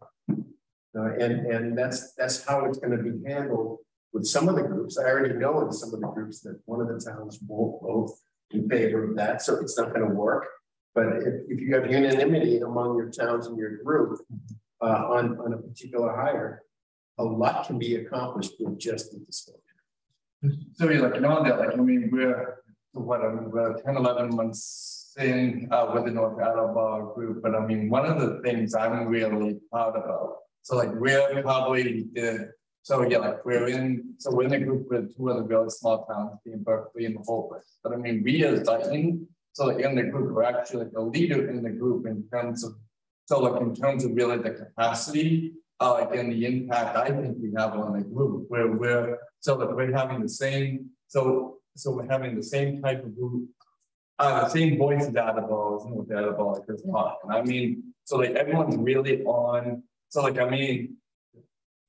know it's a small town, we're always worried about really getting overshadowed by the bigger players. We're on a level playing field. I will share on your behalf. I hope you don't get upset about me saying this, but early on, Mike stood his ground for Dayton in one of our initial meetings, saying that's not going to apply with Dayton. We want to do it. Everybody gets the same vote, the same voice, the same. And we push for that. Cheryl and I, when we meet with these groups, we always push unanimity. But Michael was right there. He was very, very clear about the fact that Dayton has the same voice that Attleboro has. That's excellent because that's how the community feels as well. You got a good one. Thank you. Yes. Yeah. One of the things that we have heard loud and clear from the Baker administration, and I hope it will continue, whoever gets elected governor, is the need for regional agreements and not just Board of Health in many areas. So I think a lot of eyes are in this program, Chairman, because I think that everybody knows this is happening. Every town, we have 350 of the 300, at this point, 310 of the 351 that are participating. So everybody's watching this. And I think that from what I've seen, the round 4 and those little gray dots that are still out there, they're still out there because they don't want to give up their home rule. And if there is a workaround, and once they're convinced that they're not going to be losing their home rule, that's when those dots become blue one after another. And Mr. Mullins' advocacy speaks highly of that very question. Yes. Mr. Mullins, thank you for hearing the will of the people. Fighting. Mrs. Goulart. I'm sitting here listening to this as an outsider who's been on the inside. We want to select them from Board of Health. One of the selling points for dividing what is the enormous workload and how much responsibility had fallen to Board of Health duties. Back in the day when we were in both the Board of Selectmen and Board of Health, we had a number of services that were in effect contracted. We had an engineer review septic plans and mark them up, and if I was chairman of the Board of Health, I relied on him. I couldn't read a septic plan to know that it was done right, but when I got it from him, I would read off his notes, and if his final comment was good to go, I signed it. If it had other comments, I would talk to the gentleman we had, it was a different person. We used to go out and watch test holes being dug or inspect some Title V installations, things like that. Part of the selling point when we split the boards was that we could bring those jobs in-house. So I would think as part of looking at what we're trying to do, we should also be looking at possibly returning some of those services to the outside. There were certainly engineers around that would look at septic plans. You pay to buy the plan. The gentleman we had was actually an employee of Mass DOT. And I'm not saying get him again, he was great. The term reorganize the Board of Health is not what you're doing. The Board of Health is a 3-member board by town meeting vote appointed by the Board of Selectmen. Their duties and responsibilities are spelled out statutorily. What you're trying to do is reorganize the department that is under the Board of Health. What I mean by that is you might have different players who are actually members of the board, but their duties and responsibilities, they're spelled out as statutory, right? They're the connection agencies that boards of health report. It is the operation within that department that you are trying to reorganize. That's why I mentioned years ago we had contracted services. It really needs to be parsed out, separated, and looked at what are the jobs that have to be done in-house? What are the jobs that might come through this regionalization you're talking about? Should we be looking at, like, do we want to have an engineer review the septic plans like before? Obviously, that, I'll call farming out that word, was done for years and years because there wasn't a selectman who was a member of the Board of Health that could read septic plans and say, yeah, this is great, sign on. Oh, no. I have full confidence in the gentleman that would send the notes to me and say, if he told me it was okay to sign, I signed. If his note said no, it didn't get signed. It went back to the individuals who drew the having the septic work done. The other thing too is there are certain jobs and duties that fall under Board of Health that at times you say, really? Does that really belong there? But when you look at things regionally, you find out, yeah, it does happen that way. I can remember the first threats of pandemics. I can remember going to a Board of Health meeting, training session that was put on by the Department of Public Health. Dr. DeMaria was there, he was the keynote speaker. Brett and I went to that, it was holiday in time. We had regional meetings when we thought we were going to have swine flu and all those other ones that have letters and numbers in their titles. And it was done on a regional basis. Thank God none of those came along. But by the same token, when COVID came along, I would say the groundwork had been laid. And then all of a sudden we're faced with, it's here. This is no more, it might come. And fortunately, most of us got through all of that. But getting back to the Board of Health, you really need to look at the work that should be done, must be done in-house. The qualifications and strength of the people you have in that department now match the necessary duties to the strength and qualifications of the people you have. See what can be done, whether it's on a regional basis or some other way. But the whole thing is, just like any department, street department, what's it, 6 to 7 employees under a department head. And although the Board of Health workers are not as structured as that, meaning they have daily schedules. Their department head tells them where they're going to be in town that day, what they're going to be doing, and all that. But by the same token, the necessary stuff that has to be done, it's got to be done that way. And then look at the stuff that we can do regionally. Maybe we should look at finding some of this out. Maybe we can have a joint position with pick a town. All right. But as I said, I'm sitting there listening to this as an outsider, but I can also sit on that side of the table and remember the situations we had and try to put myself on that side of the table, bring it together. So I'm just suggesting you're not truly reorganizing the Board of Health. It's the department under which it serves that all of those employees get all of that work. Thank you. You're welcome. Are there any further questions? I just want for general mic certification. I'm a professional engineer. That's my background. So when you talk about some of this, and thank you. Just so you know where I'm coming from. You're that. Okay. And we'll let you know. With that being said, I'm going to move on to the next, and I want to thank both for coming today to help us. Oh, it was a big help. Thank you. Very much. You'll know how to reach us. Thank you. Oh, really? You know this morning?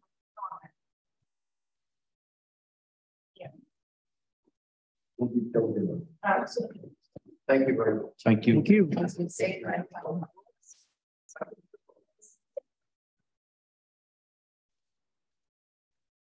That's it.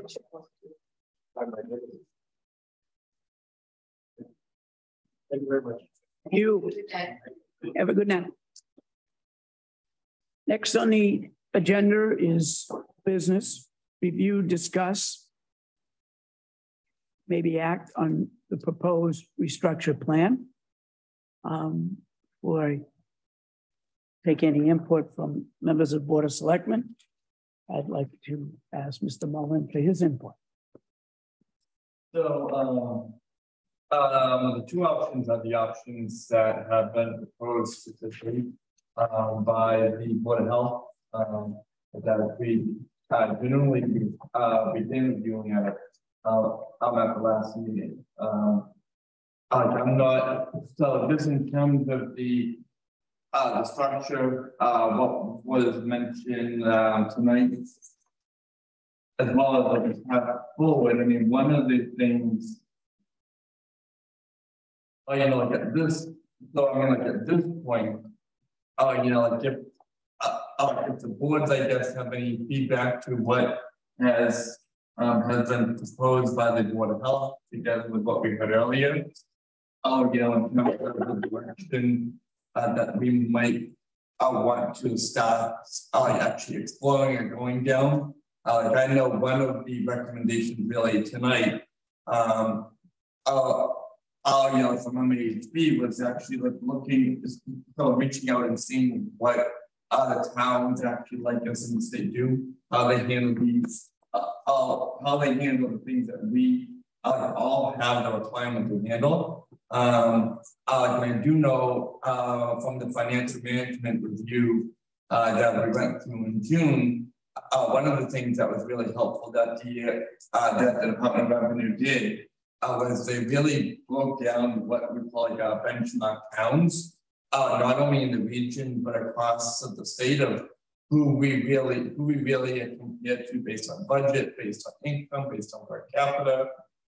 And one of the you know, like I know just as an example, the town of Shirley, I was one of those in Lancaster, other examples as well. And I mean, I'm just, so yeah, like, I mean, what we just heard, I mean, was a lot. I'm just wondering if we wanna, you know, like really like mull what we've read over, like along with what we already know is happening.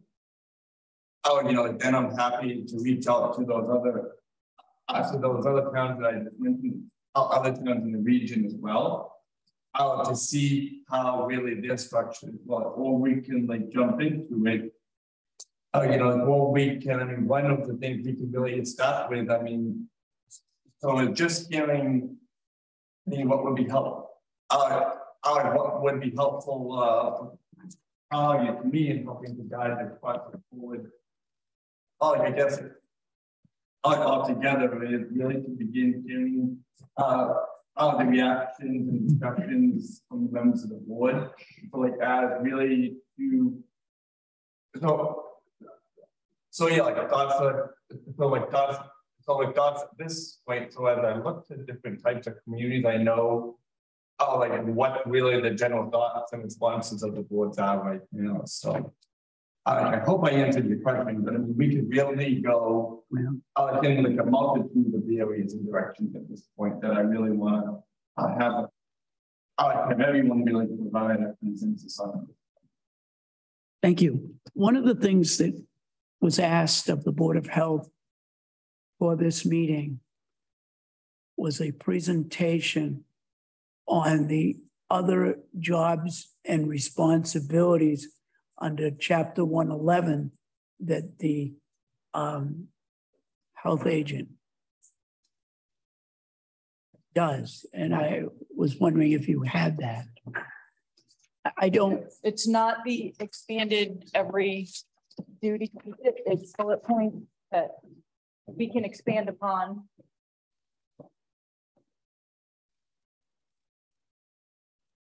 Those are not just 111 duties, it's just everything that falls under the specific categories.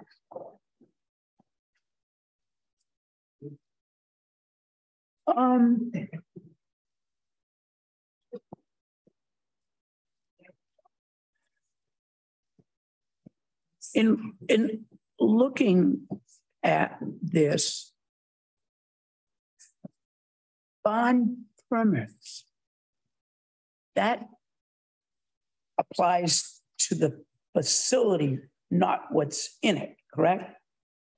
If somebody wants to have animals, the facility has to be inspected. Right, but you're looking, aren't you looking at two different things? I mean, one, you're looking at animals, you know, what's good for the, but you're also looking at the structure. Yeah, they want to make sure it's adequate for the animals. Right, but isn't that something that is co-departmental? I mean, that's not only animal control, but building under either the commission's capacity or as an agent of the Board of Health. SAG, yeah. Yes, currently I do not accompany the inspector, animal inspector on every barn inspection.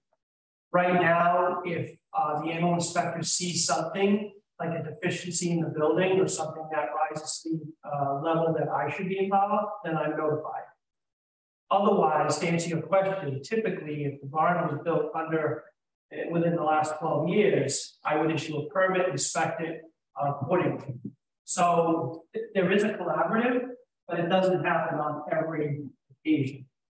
Do you do that as a building commissioner or part of the Board of Health? No, as a building official.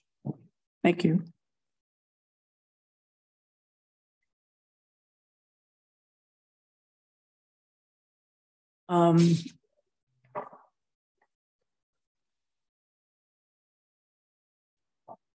Stable permits, who grants those? Again, our office issues them, but the animal inspector goes out and does all the inspections for both the barn and the stable. We just process all the paperwork. Who does the state recommend do it? Issue the permit? Yeah, like I just want to jump in. So under Chapter 129 is the animal inspector. The animal The animal inspector has the barn book, which actually she reports back everything in the barn book to the Department of Agricultural Resources. We in Dayton, we have 2 local processes in terms of the barn permits and the stable permits. Those are processes that have been created under the Board of Health. So, so those processes aren't like, those processes are local response. Those processes are local responsibilities that don't actually have like a statutory requirement. That the Board of Health has actually created those processes. Now, as we look at restructuring, they don't necessarily have to continue. You're exactly right, yes. Okay. But we would have to vote to stop doing those permits. Like we could just, we would have to end it because right now it is in place and we would have to do. Okay. So. The question becomes also,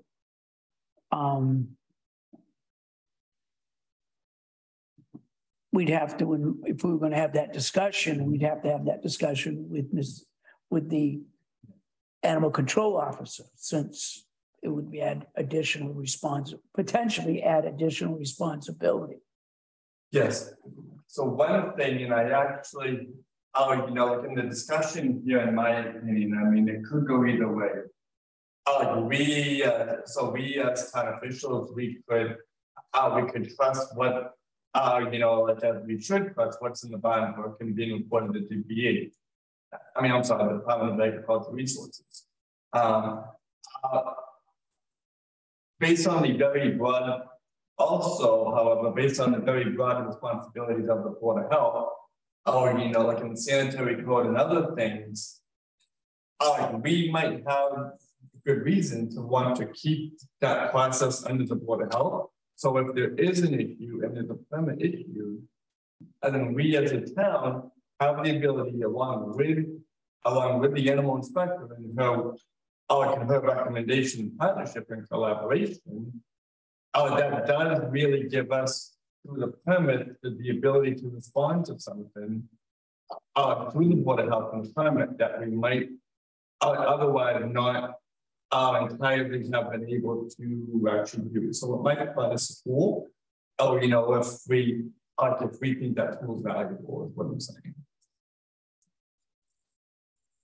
The rabies clinic, is that the animal control officer working with the Board of Health, or is that Animal inspector? The animal inspector. So we do all the setup, all the public outreach and all the arrangement, but she works it, we don't work it. Town clerk has to be there. And the animal inspector has to be there. Does the Board of Health provide any materials for them? Not about materials. They don't have much materials. We do all the flyers and all the social media postings and that kind of stuff. And then the inspections are done by the animal control. It's not an inspection, it's just 2 hours up at the transfer station for the animal, well, 1 hour. And people come in with their animals and they get their shots by a veterinarian that comes in for the day. Dr. Bruce's office works with us. Okay. Now, who arranges Dr. Bruce? You? The office. Okay. So we coordinate the town clerk, Dr. Brucey, and the animal inspector to make sure that they're all available at date and time for everyone involved. What the fees are, that kind of stuff.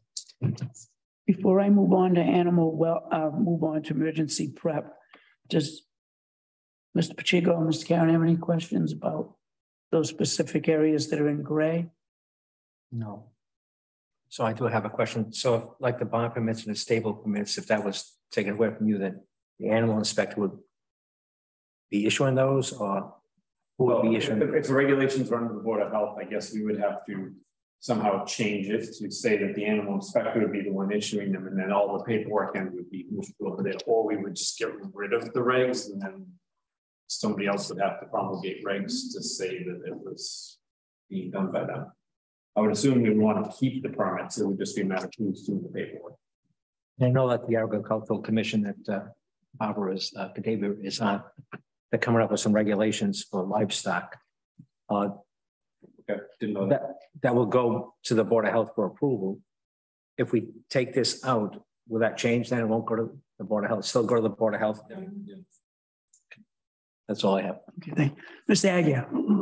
I just think that before you can make these decisions, we need to make sure statutorily that there isn't language already at the state level that requires things to move a certain way. So I hear a lot, well, the Board of Health is this, Board of Health staff. Statutorily, the Board of Health might have some oversight over the animal inspector. I know there's been a lot of talk about separating that, but you better make sure that statutorily that's allowed to happen before you make those decisions. Point well taken. Also, along with, like I said, we just had a presentation listening to the money that's come in to help staff. If we put the responsibility into another department, what's going to help that department carry the burden? Where we're going to have extra people to carry the burden, and like I said, keep it within the house instead of spreading responsibilities to different departments. That aren't going to get help.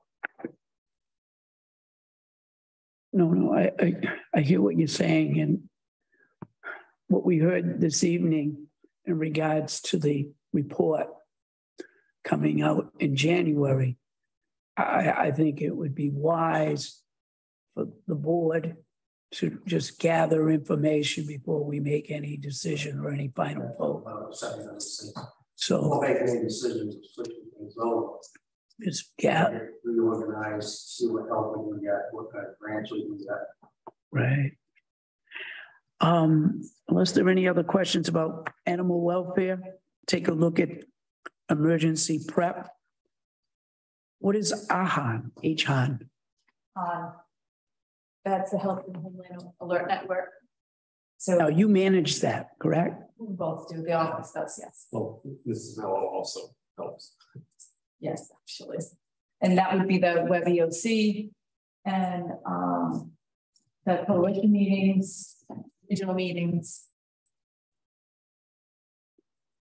So you attend those. I'm sorry. What does it stand for? Health and Homeland Alert Network.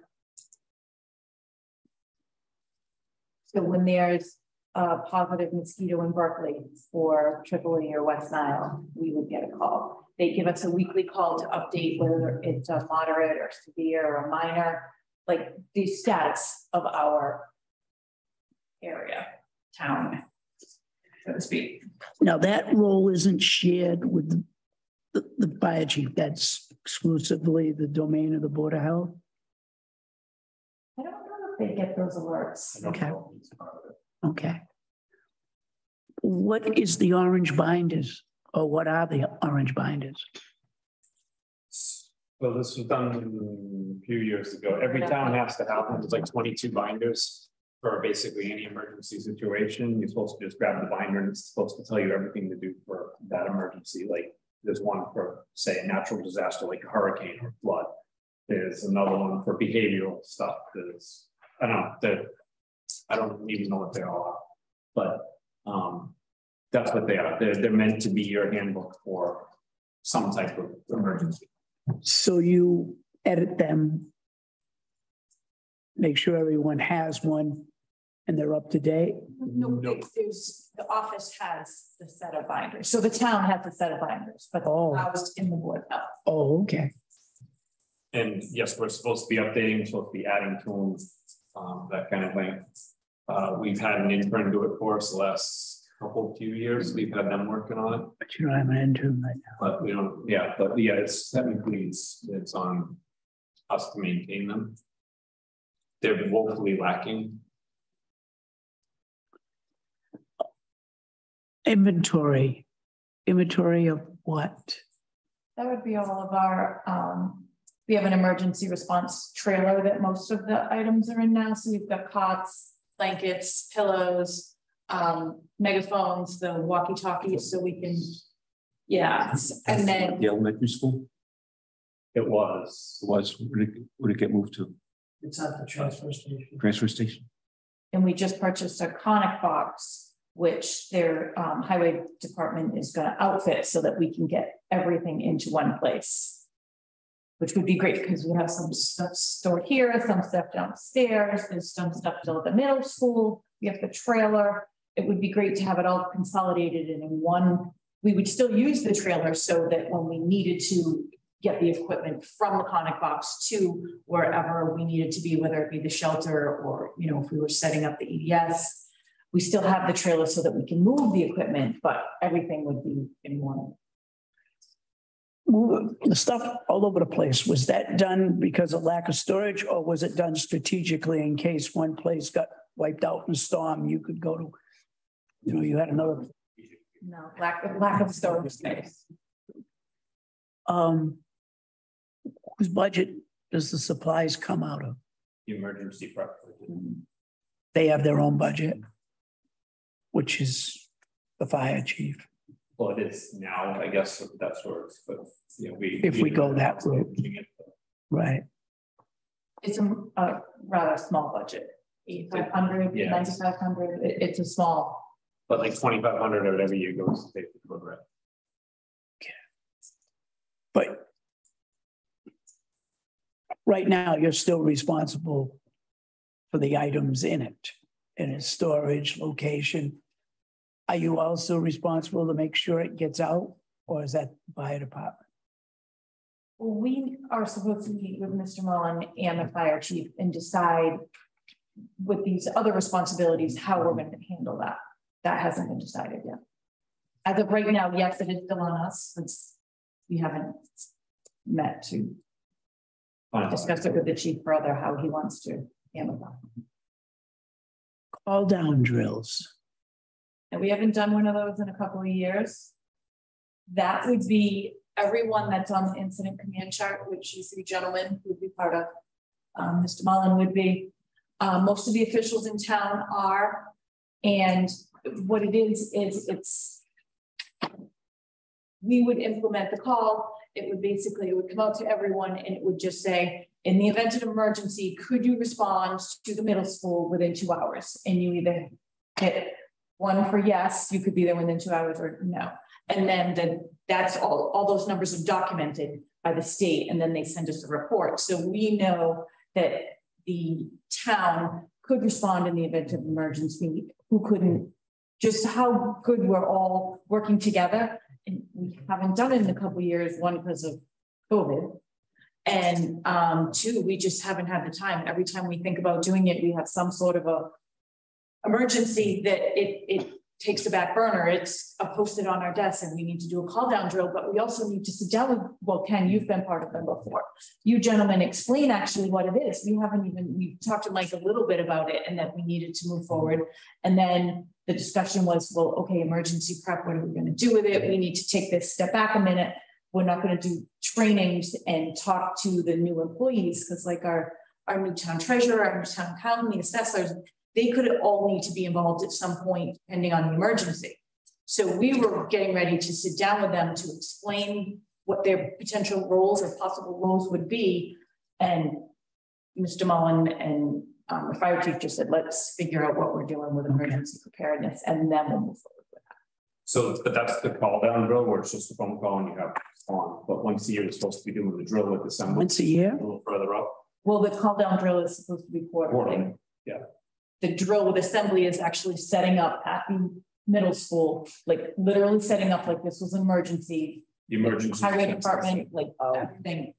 And everyone comes and we do a brief little presentation on what would happen or what we would need to do. You go over their roles with everybody.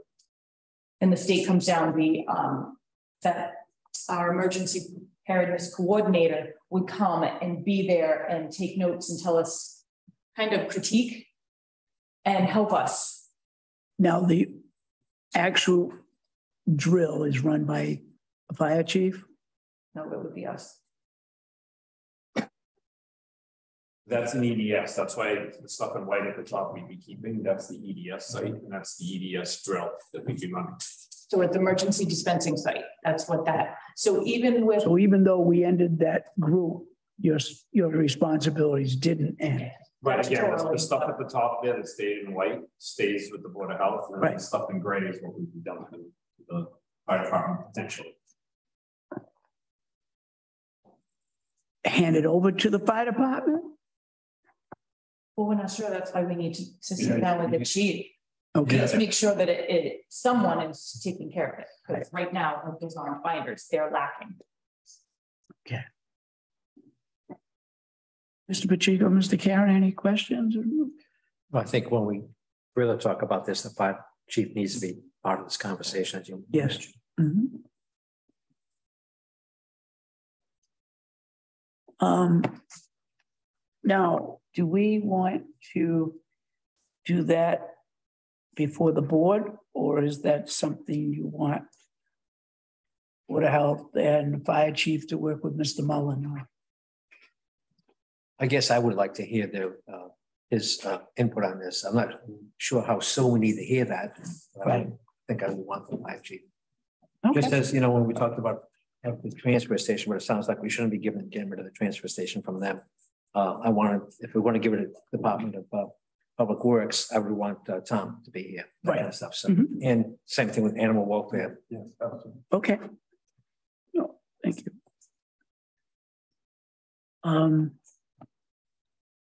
Are there any questions regarding food services?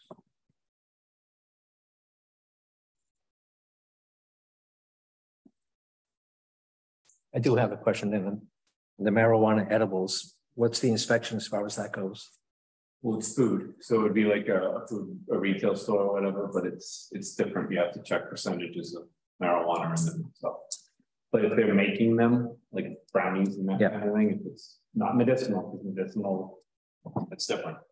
But we would have to be. But it's just recreational. Yes, not the, but we'd have to inspect the kitchen if they were making. Any questions? Any further questions on food I service? think Mr. Pacheco, the other Mr. Pacheco. Oh, yes, hi. The animal sector, has that already been divided up? Not officially. Obviously it is. We haven't voted on it. So. The police chief has assumed the responsibilities.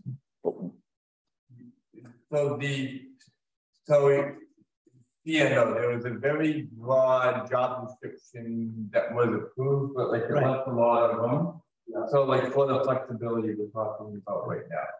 So currently, the Board of Health is on, does control the animal sector. So that is one direction we moved away from, because technically the accountable entity that the animal inspector is actually responsible and accountable to is the Department of Agricultural Resources. So like we've made it clear in the updated description of duties that the animal inspector really is nominated by the town, but reports once appointed by the state. He reports to the state. Yeah, yes. There said things highlighted here that consideration from all the animal sectors there. It says in consideration. Yeah, but the complaint and injury, there is some nexus between the animal inspector's duties and also the Board of Health duties as well, and those are one of the. Well, that's right. People with their animal. The dead It's not a police issue. It's more of a Board of Health. the dead end was actually under that was one thing that was actually codified, and that would be under the ACO actually. But a lot of calls coming to our office. Yeah, so there's a re-educating as part of this process that we have to do with the community as well. Right. So like everyone's on this. What's that, yeah? I know it's getting late and I know everyone wants to go, I'm sure, but I think this is extremely important. And for edification purposes, I would like to know actually amounts of inspections. Because it's obvious that we have a problem servicing people in this community. And I've been very, very vocal about what the people in this community need. So I like to know what the current responsibility or workload is. So we're on the food services right now. How many food service inspections and permits do we issue per year?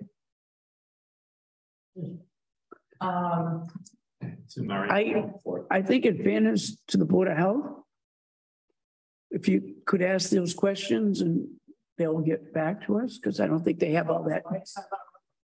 No, I didn't say it wasn't relevant. I said they don't have the data to answer it. I can go grab the annual report from downstairs. It's all in. So what are we trying to figure out? We're trying to figure out whether we need to reorganize, add staff, split duties, but we really don't know what the responsibilities are or what the workload is. I think it's all relevant. It is relevant. If in regards to gathering the data, if it's readily available, it's in the annual report. I can go downstairs and get it. If you would like. Okay. I'm sure we're not going to finish this tonight. No, that was my point. What I'm trying to do, based on your early comment about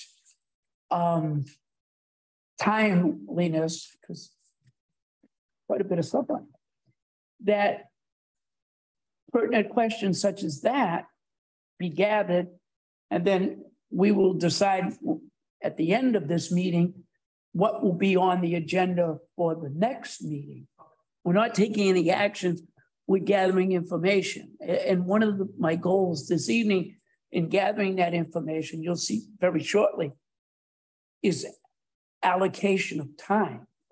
And with that being said, you know, I didn't want to get into a discussion about stormwater tonight because of the intricacies.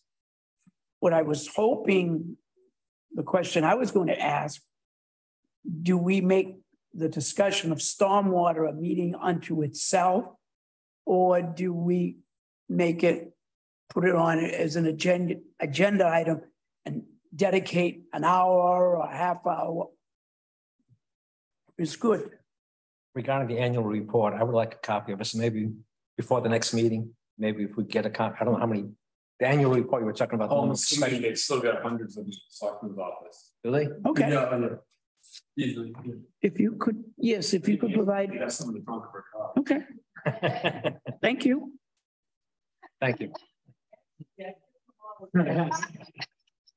There's more where they came from. What's the residential kitchens? Sorry. The residential kitchens. Yes, so if you want to start selling cupcakes, you can pick them in your house.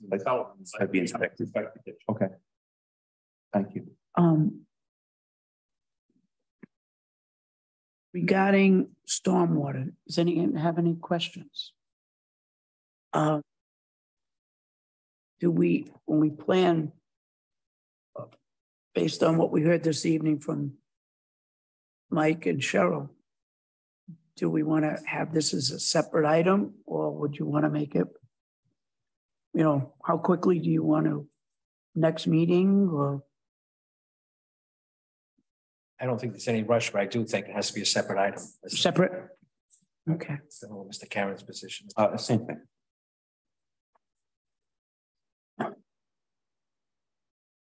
Yes. Statewide, countrywide, all water is water. Stormwater, drinking water, and wastewater.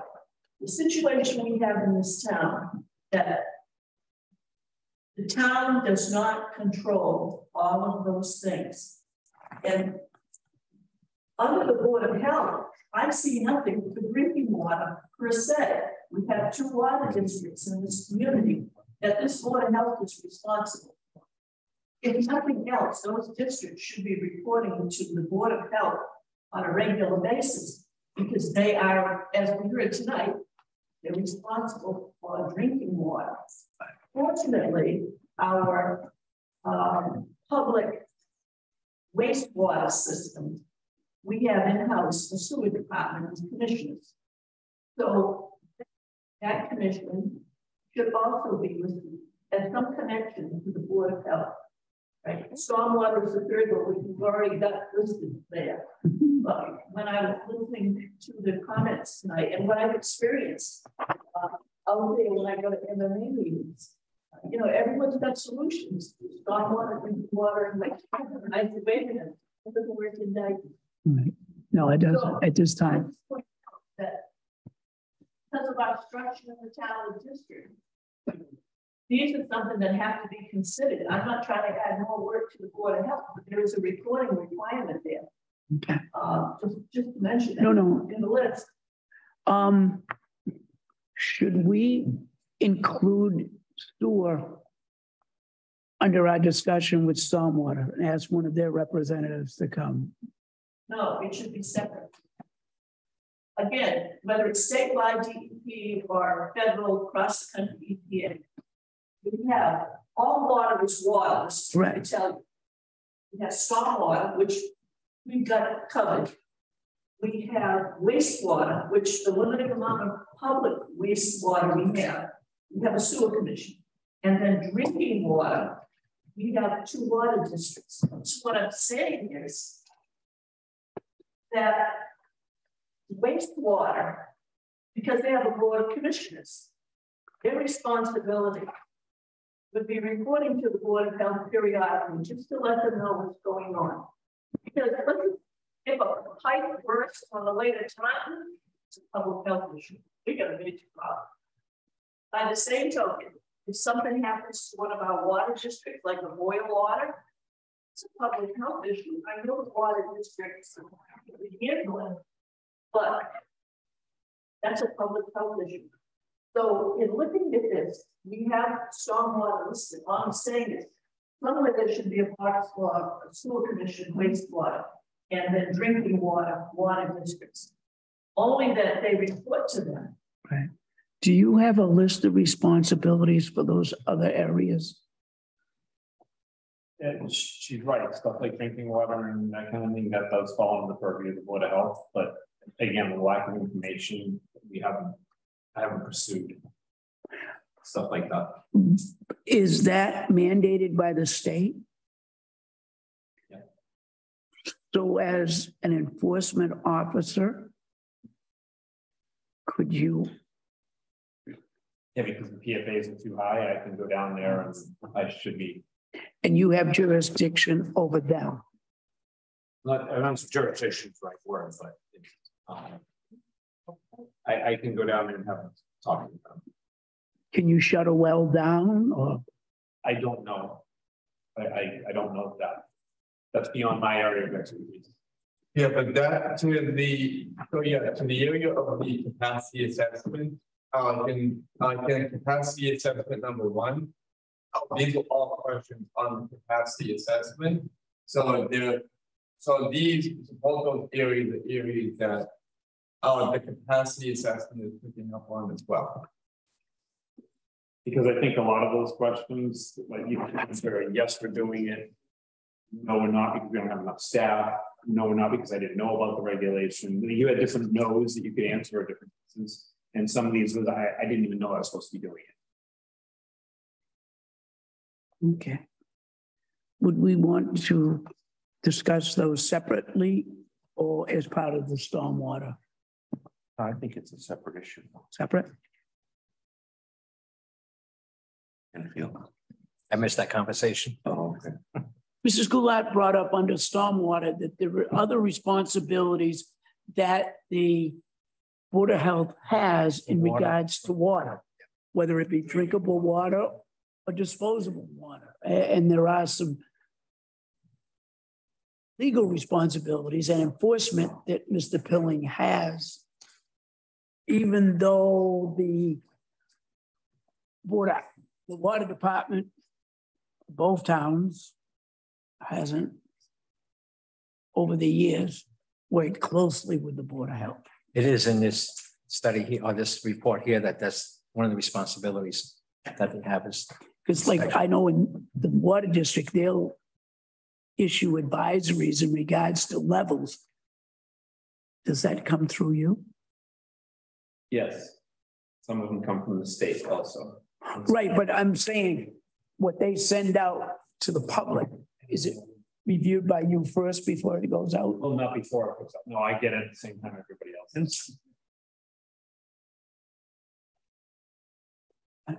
Mr. Pacheco. Start with the water. Obviously, wastewater, we try to apply it to systems and we try to wastewater goes to top. But when it comes to the drinking water, there are reports that have to be sent to the state. And also, it's not a water account, it's a separate district. Only people of that district is done there, and then the other district. And then we have areas of town that are not in any district at all. Right. So we could send reports to the local board of health, but they're mandated to send the requirements testing with the state of Massachusetts. They go around town, they test water, they use the schools, town halls, fire department, all the public buildings. They also work with Somerset. So I think it's out of the scope of the local board of health to know the regulations on the district itself when they're already dealing with state preference. Jim, as I said, I'm not trying to create another workload for the Board of Health, but there is definitely a responsibility for all water. And since we were talking about water things, like under public health, we have wells. So obviously, Title IX systems, we get a lot of those in town. But the fact that we have a public sewer system in town, even though everything gets north, and we have 2 public water supplies, we don't count Somerset, but we have public water, and it does fall under the Board of Health. Only if a disaster happens, the fire ruptures, and we got stuff coming up out of the ground, right? That's a public health issue. Yes, the sewer commissioners would be involved with the repairs, and the city of town would be notified, whatever. Or a pumping station goes down, and we get backups. So, but the fact of the matter is, anything happens to the system, it creates a public health emergency, which means our Board of Public Health is going to be involved, even if they aren't hands-on. But it's determined that, right? I'm sorry? Yes, I think we've already determined that. Yes. My only question is, these are all state regs. They are not bylaws or policy of the town. Is that correct? So we could get the chapter to see what the specific responsibilities of the Board of Health are, correct? Okay. The only other question that I have as I look at this chart is the transfer station and solid waste. I mean, unless we have questions, I think we're all pretty much aware of what septic responsibilities are, housing, and the public health ones are issued. I mean, are listed. We've had some discussion in the past about who should take care of the transfer station. Do we want to have that be a separate meeting? Well, there is a board right now, committee, going over septic rolls, not septic, I'm sorry, transfer station and solid waste. Although I think we should hear from them, I think they're still early in their meetings to determine what exactly they're going to do, what their responsibilities are going to be. So would you want solid waste be a part of the transfer discussions or separate? Oh, I think it can be part of this, the same. Same? Okay. All right, thank you.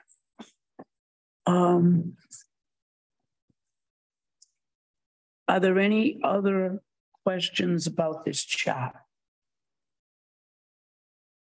No? Not at this time. Yes, Just Mr.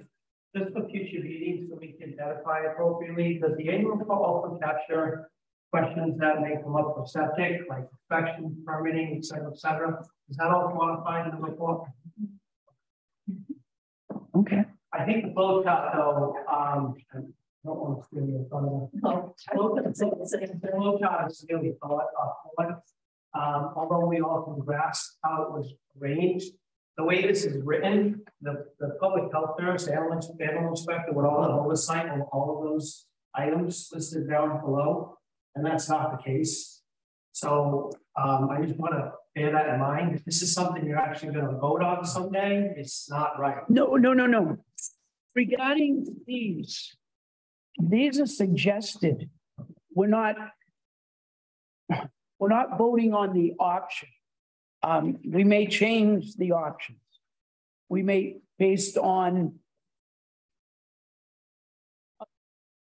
bodies taking over certain responsibilities, the flow, this may, Okay. yeah, but we're not,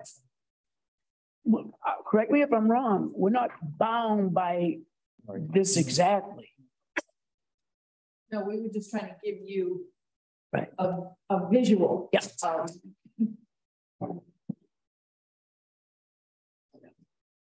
Yeah, we're far from, I mean, one of the things that happened tonight, we had set the goal of December. And we're probably going to need to have that discussion. At the time, it seemed like a realistic goal, especially when we've been discussing this since 2019.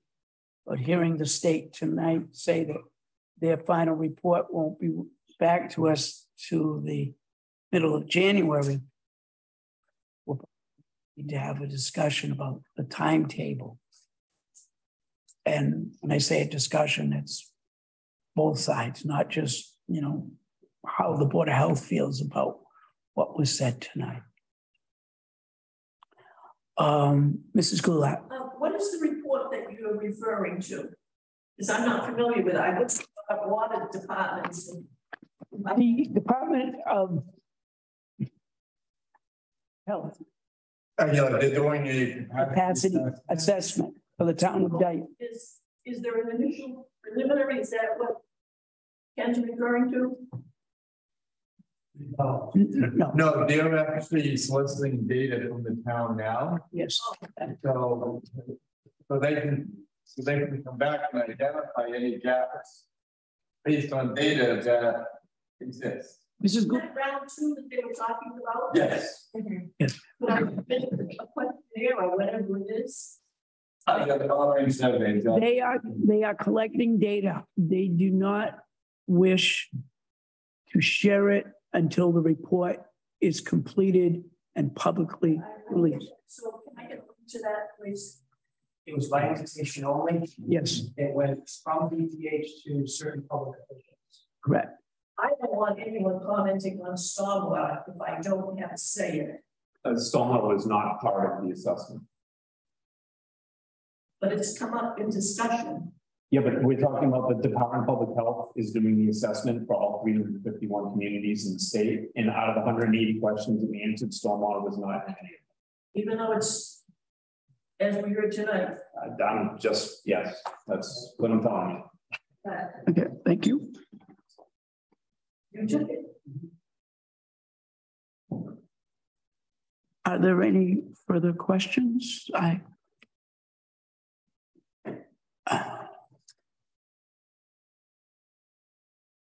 On the issue of review, discuss, and act health agent job description. Mr. Mullen. So yeah, my feeling is that this is all still a work in progress and that one thing does inform the other. Yes. With that being said, you've heard a lot from the Board of Selectmen. We heard this evening a recommendation of the state in regards to making any final decisions, putting those off until January, based on the fact that, we had established a timeline of December. I'm very curious as to how the Board of Health feels about that. Well, Cheryl did say, keep going the way we're going, keep working on it, and whatever comes afterwards is frosting on the cake. So we still have to keep working on this. We still have to keep. Oh, no, I plan on keep working, but no, that's not true. I haven't made a decision on that. What I'm trying to find out is you just said that keep going. Now, keep going can be putting together a plan and then voting on it, or voting on it in stages. I don't think we can vote on stages. Okay. I think we have to, it's a puzzle putting it together. Right. When we finally get to where we all agree, Okay. can compensate, change things around, then have the puzzle together. Stages, we might vote and then have to back up. Something comes along. Right. I don't know, how does everybody else feel? I wouldn't be in favor of voting for anything until we have all the information that we could possibly get. Okay. But I think we should discuss certainly Oh, definitely discuss. without stopping and not to wait for the state. Oh, yeah. Because they're just suggesting that it's a 2-week delay. Yes, wait, the state, there are certain things that we need now. And if the state comes, but we may have more things they're going to be giving us too. I mean, it sounds like the state has big ideas for Board of Health in the future.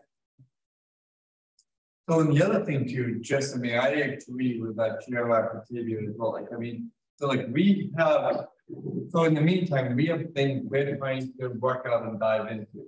Right. So I mean, one of the things, so just like a quick look at the calendar. So 2 weeks from now, so if we keep to the Monday schedule, 2 weeks from now is Halloween. The night after that is meeting. The Monday after that is actually the economic development forum planning. So yeah, planning event here. So if we stick to Mondays, so hypothetically that takes us to Monday, November 14th. It's a long way. And so, but we can dive into these other areas like, so, we know we need to have the animal inspection fire chief back. We know we're gonna have one dedicated meeting to stormwater. We also, based on the work of like the solid waste committee, we need to give that committee like a little bit of time to come back with a recommendation and a direction of the board. So I actually think realistically, the time frame we're talking about, while continuing to move forward, so like it's actually going to sink in well all together. I mean, I really think we should keep at it, and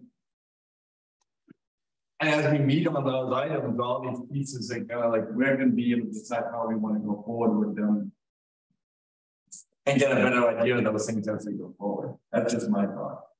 I was just saying that if we hear from stormwater, or not, we'll say stormwater, we shouldn't decide yet. Agree. Yes. Right. Could we meet another night beside Monday, since we're talking about November 14th? It's quite a ways away. You know, we have off Wednesday nights. It might mean starting at 6. That would be the only thing. But, or 5:30. What is the earliest? I think I'm the only one on the board that's retired, so. Mr. Karen? 6 works better for me. 6 but I o'clock? can do just about any night if we do 6. I really want it because there's a lot to do. There is a lot. And not only is there a lot to do in regards to the job description, we also have to negotiate a contract. And that really can't start until we get all these pieces together. So I am hoping, you know, and then we'll probably need a meeting to digest the capacity assessment, which isn't coming out until January. So that's why if we could pick another date, you know, preferably the last Wednesday in, well, it'd be the, First Wednesday in October, November, the 2nd. right. How's November 2nd? It's the day after our I'm fine. special time. That's the town meeting, It's the day after. day after. That's all right. That'd be fun. I'm sorry? When is the selectmen meeting in November? The 2nd Wednesday is now. Yeah, we meet the second Wednesday, right? Was it the 3rd? Actually, it's the 9th, but we changed our schedule. It's 23rd, just before Thanksgiving. We're not meeting Sunday, Right. but another day we're meeting. Right, I think it was just one. yeah. Right now it's just one. Are you meeting the 26th? Yes. Next. Yes. Yeah, we are.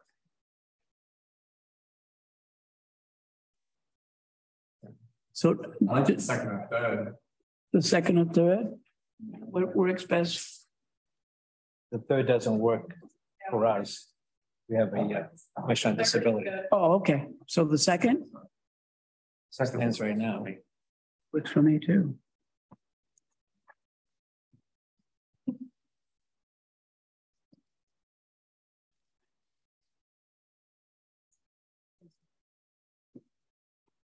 And we're talking 6 p.m. Mhm.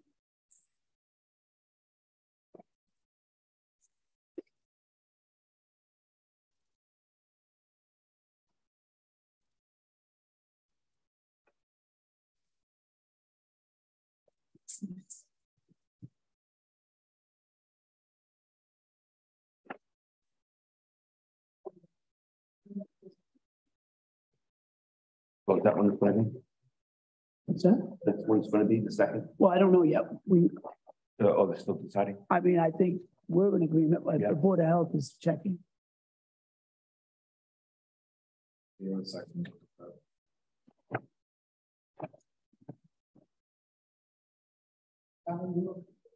I'm fine. So the second, okay. Sorry.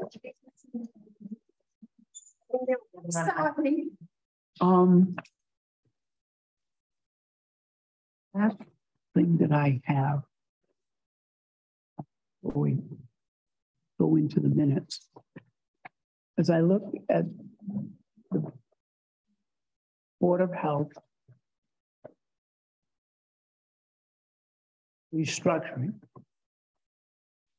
Really here.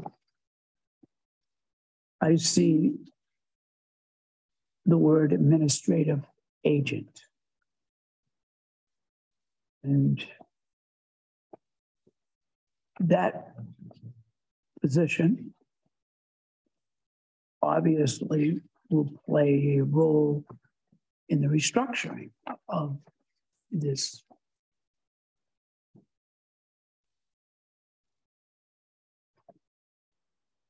I'm curious how this is going to be coordinated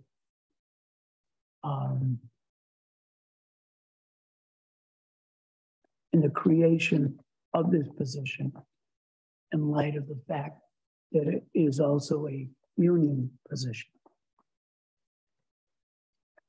If with one of the selectmen, Matt Tanis, said when we were discussing my job or the office manager position, that it was more of an administrative agent position where I did assist the agent and did conduct some inspections and just had more trainings and certifications than an office manager. He said it's more of an administrative agent. And that's why that's there. That it could be a whole different position. It could be a different title. It could be whatever the board wants it to be. That was just what was previously put out there.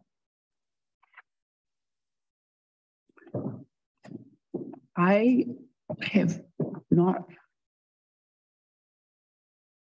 seen a formal proposal from the Board of Position. I have a word, administrative agent. but I haven't had a piece of paper that explains. I think we're trying really to define what it is. Yeah. And that comes from what is needed in the reconstruction. We don't know what's needed yet. Right. We're working on it. Well, that request was also submitted in 2019 to the Board of Selectmen and again in 20. So you have a copy of it?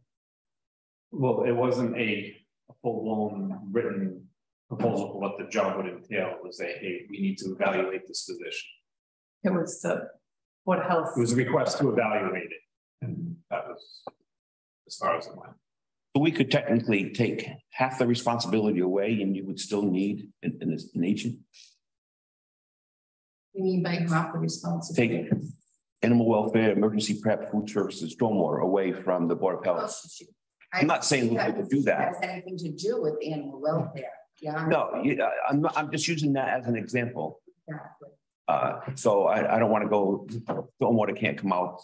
Or, I mean, that's not what I'm saying. I'm just saying that if we took away majority of the, or some of the responsibility, you would still need an assistant agent. So the theory was that the workload, that if there was an administrative agent to do some of my, and that would free me up to do some of the other. So if we took perks away, it would free you up to do what you're saying should be an agent. It could be, yeah, that's. So that, some from the beginning was either give us more staff or take some work away so that we can. Right. And again, keeping in mind, we haven't made any decisions, but Not at all. you know, we have everything in front of us before we make a decision. Because obviously there is give and take. You know, some of this could be 53 G'd out, as happened in the past. I think the odds of the town of Dayton providing more staff with the current economic conditions is doubtful, but we have a lot of responsibility and a lot of work that has to be done. And we're pretty much in agreement. And also backlog work. That Right. put up on. Somebody's got to do it. So It's a double-edged sword. It's not just from here on, we're looking for someone to help us. it's There are everything that has to be done. Right. There's a backlog that has to be. So a temp service could do that for us. I'm sorry, Temporary service could do that for us if it's just logging data. well, a trained. Yeah. They're working on that. the other thing that regarding the administrative agent or clerk, the current position, office manager. What are the rules, the HIPAA rules? Because, well, we have the designation confidential secretary. I work in the healthcare field and I know some of the information that comes across the office manager's desk is governed by HIPAA rules, and she can't share that information with the public. It has to be very careful about how it's maintained and eyes can see it. Where does that fit into the role of that person? You know, confidential secretaries have a different role. They also have a different fee structure because of that responsibility. Where does that fit in? So the amount of confidential information our office manager is handling would not change if that person became an administrative agent. It's the same information coming into the office, so it's still the same amount of confidentiality that was there before. Basically, everyone that works in the health department has to be confidential about a lot of things. Yes. But my understanding, there are 3 individuals who have that and their pays are negotiated separately. Ms. Mello, correct? Mhm. So, I mean, it's a little different with the elected two positions, because those are stipends. The other three positions, I mean, in Ms. Mello's case, she has a license that's on the line if she violates HIPAA. I don't know if the sanctions are the same for Mr. Pilling. But, so, you know, with that comes responsibility and money. So,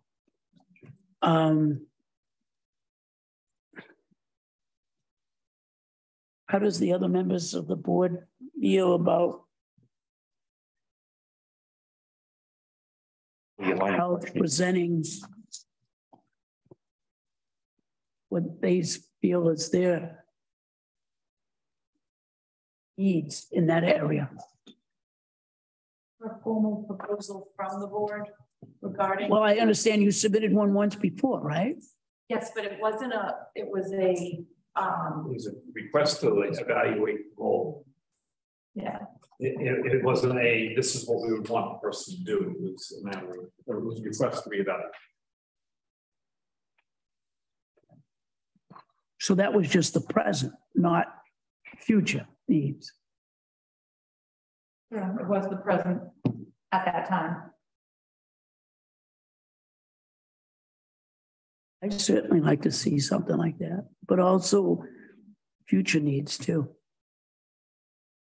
Mr. Hull, do you want a job description? No. I was like proposal. Yeah.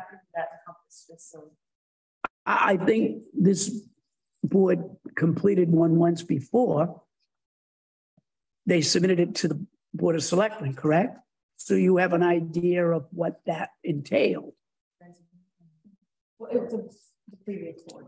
Right. Yeah. Now you came up with the idea of an administrative agent that I believe was the Board of Health term. So they must have a vision of what they would like to see that role be. That's what I'd like to see. What is your vision? Not saying it's going to happen because there are a lot of steps. Board of Selectmen has input. Obviously, there's negotiations that are going to take place. But I would like to see what that vision is. That's what I meant by that.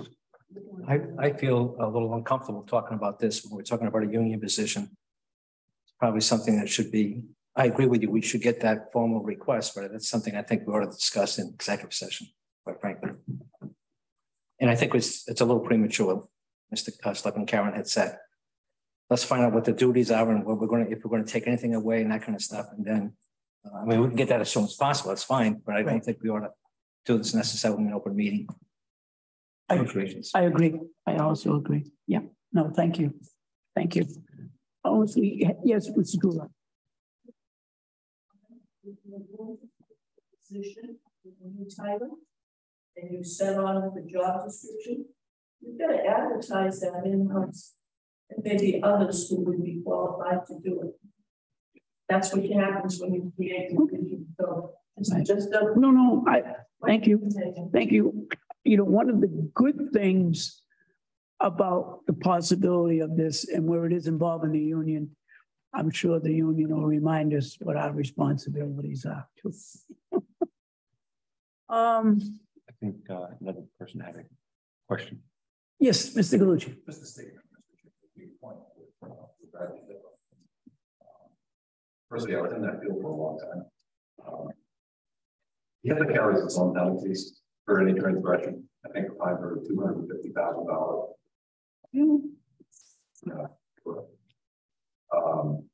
Secondly, anybody who has been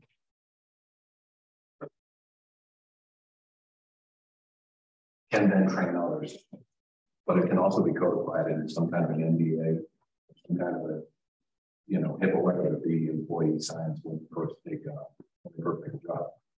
Being said, create a position, eat more of the public money. So you might want to bear that in mind as well.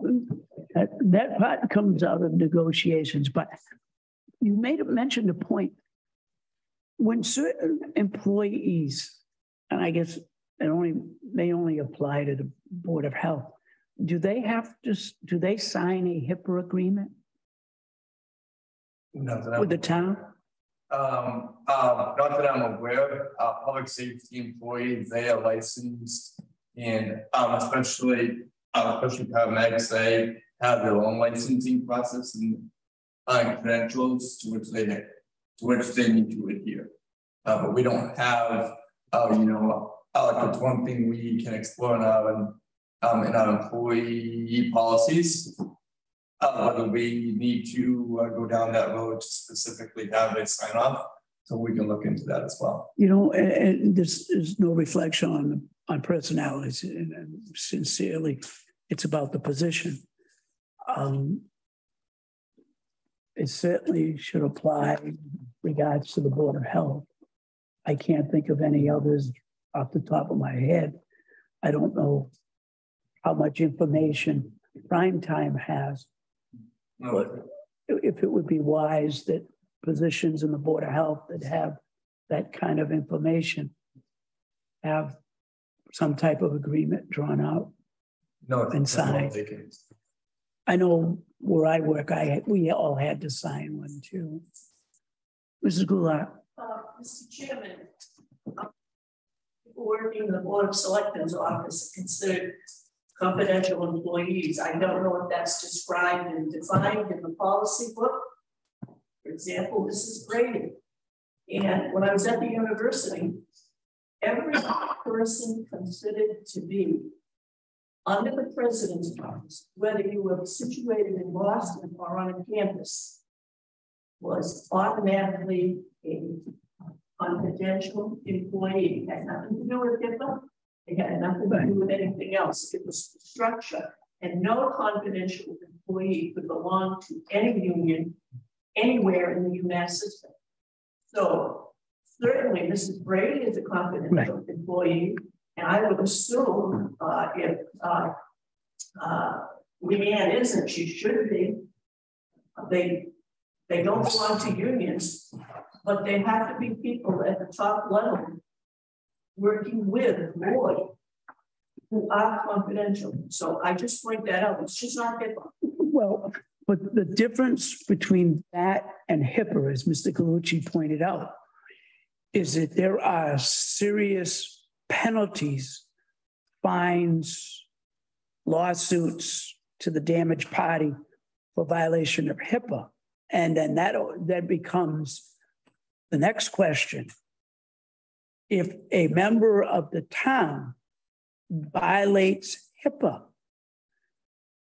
is the town liable for their actions since they are an agent of the town? Your other departments are police and fire. And it clearly states in our liability policies, if somebody breaks the law, and violation of HIPAA would be a breaking the law. Correct. Anyone in those departments gave out information about somebody they transported or something that happened, they witnessed that was really should have been kept confidential unless the court required the information. Right. Our liability is clear. You break the law, you're on your own. Okay. Okay. So it's not only the Board of Health, right? Police, fire, anyone who provides emergency services. My point in mentioning other confidential employees is because of I will call it the strategic position. Right. Not necessarily HIPAA, but certainly the people that work in the Board of Selectmen's office, I'm sure, see information that could be of a personal nature. That might fall under him. Okay? That's all I'm saying, but we do have at least 3 departments that would be involved. Thank you. Thank you. Are there any further questions? I don't have any.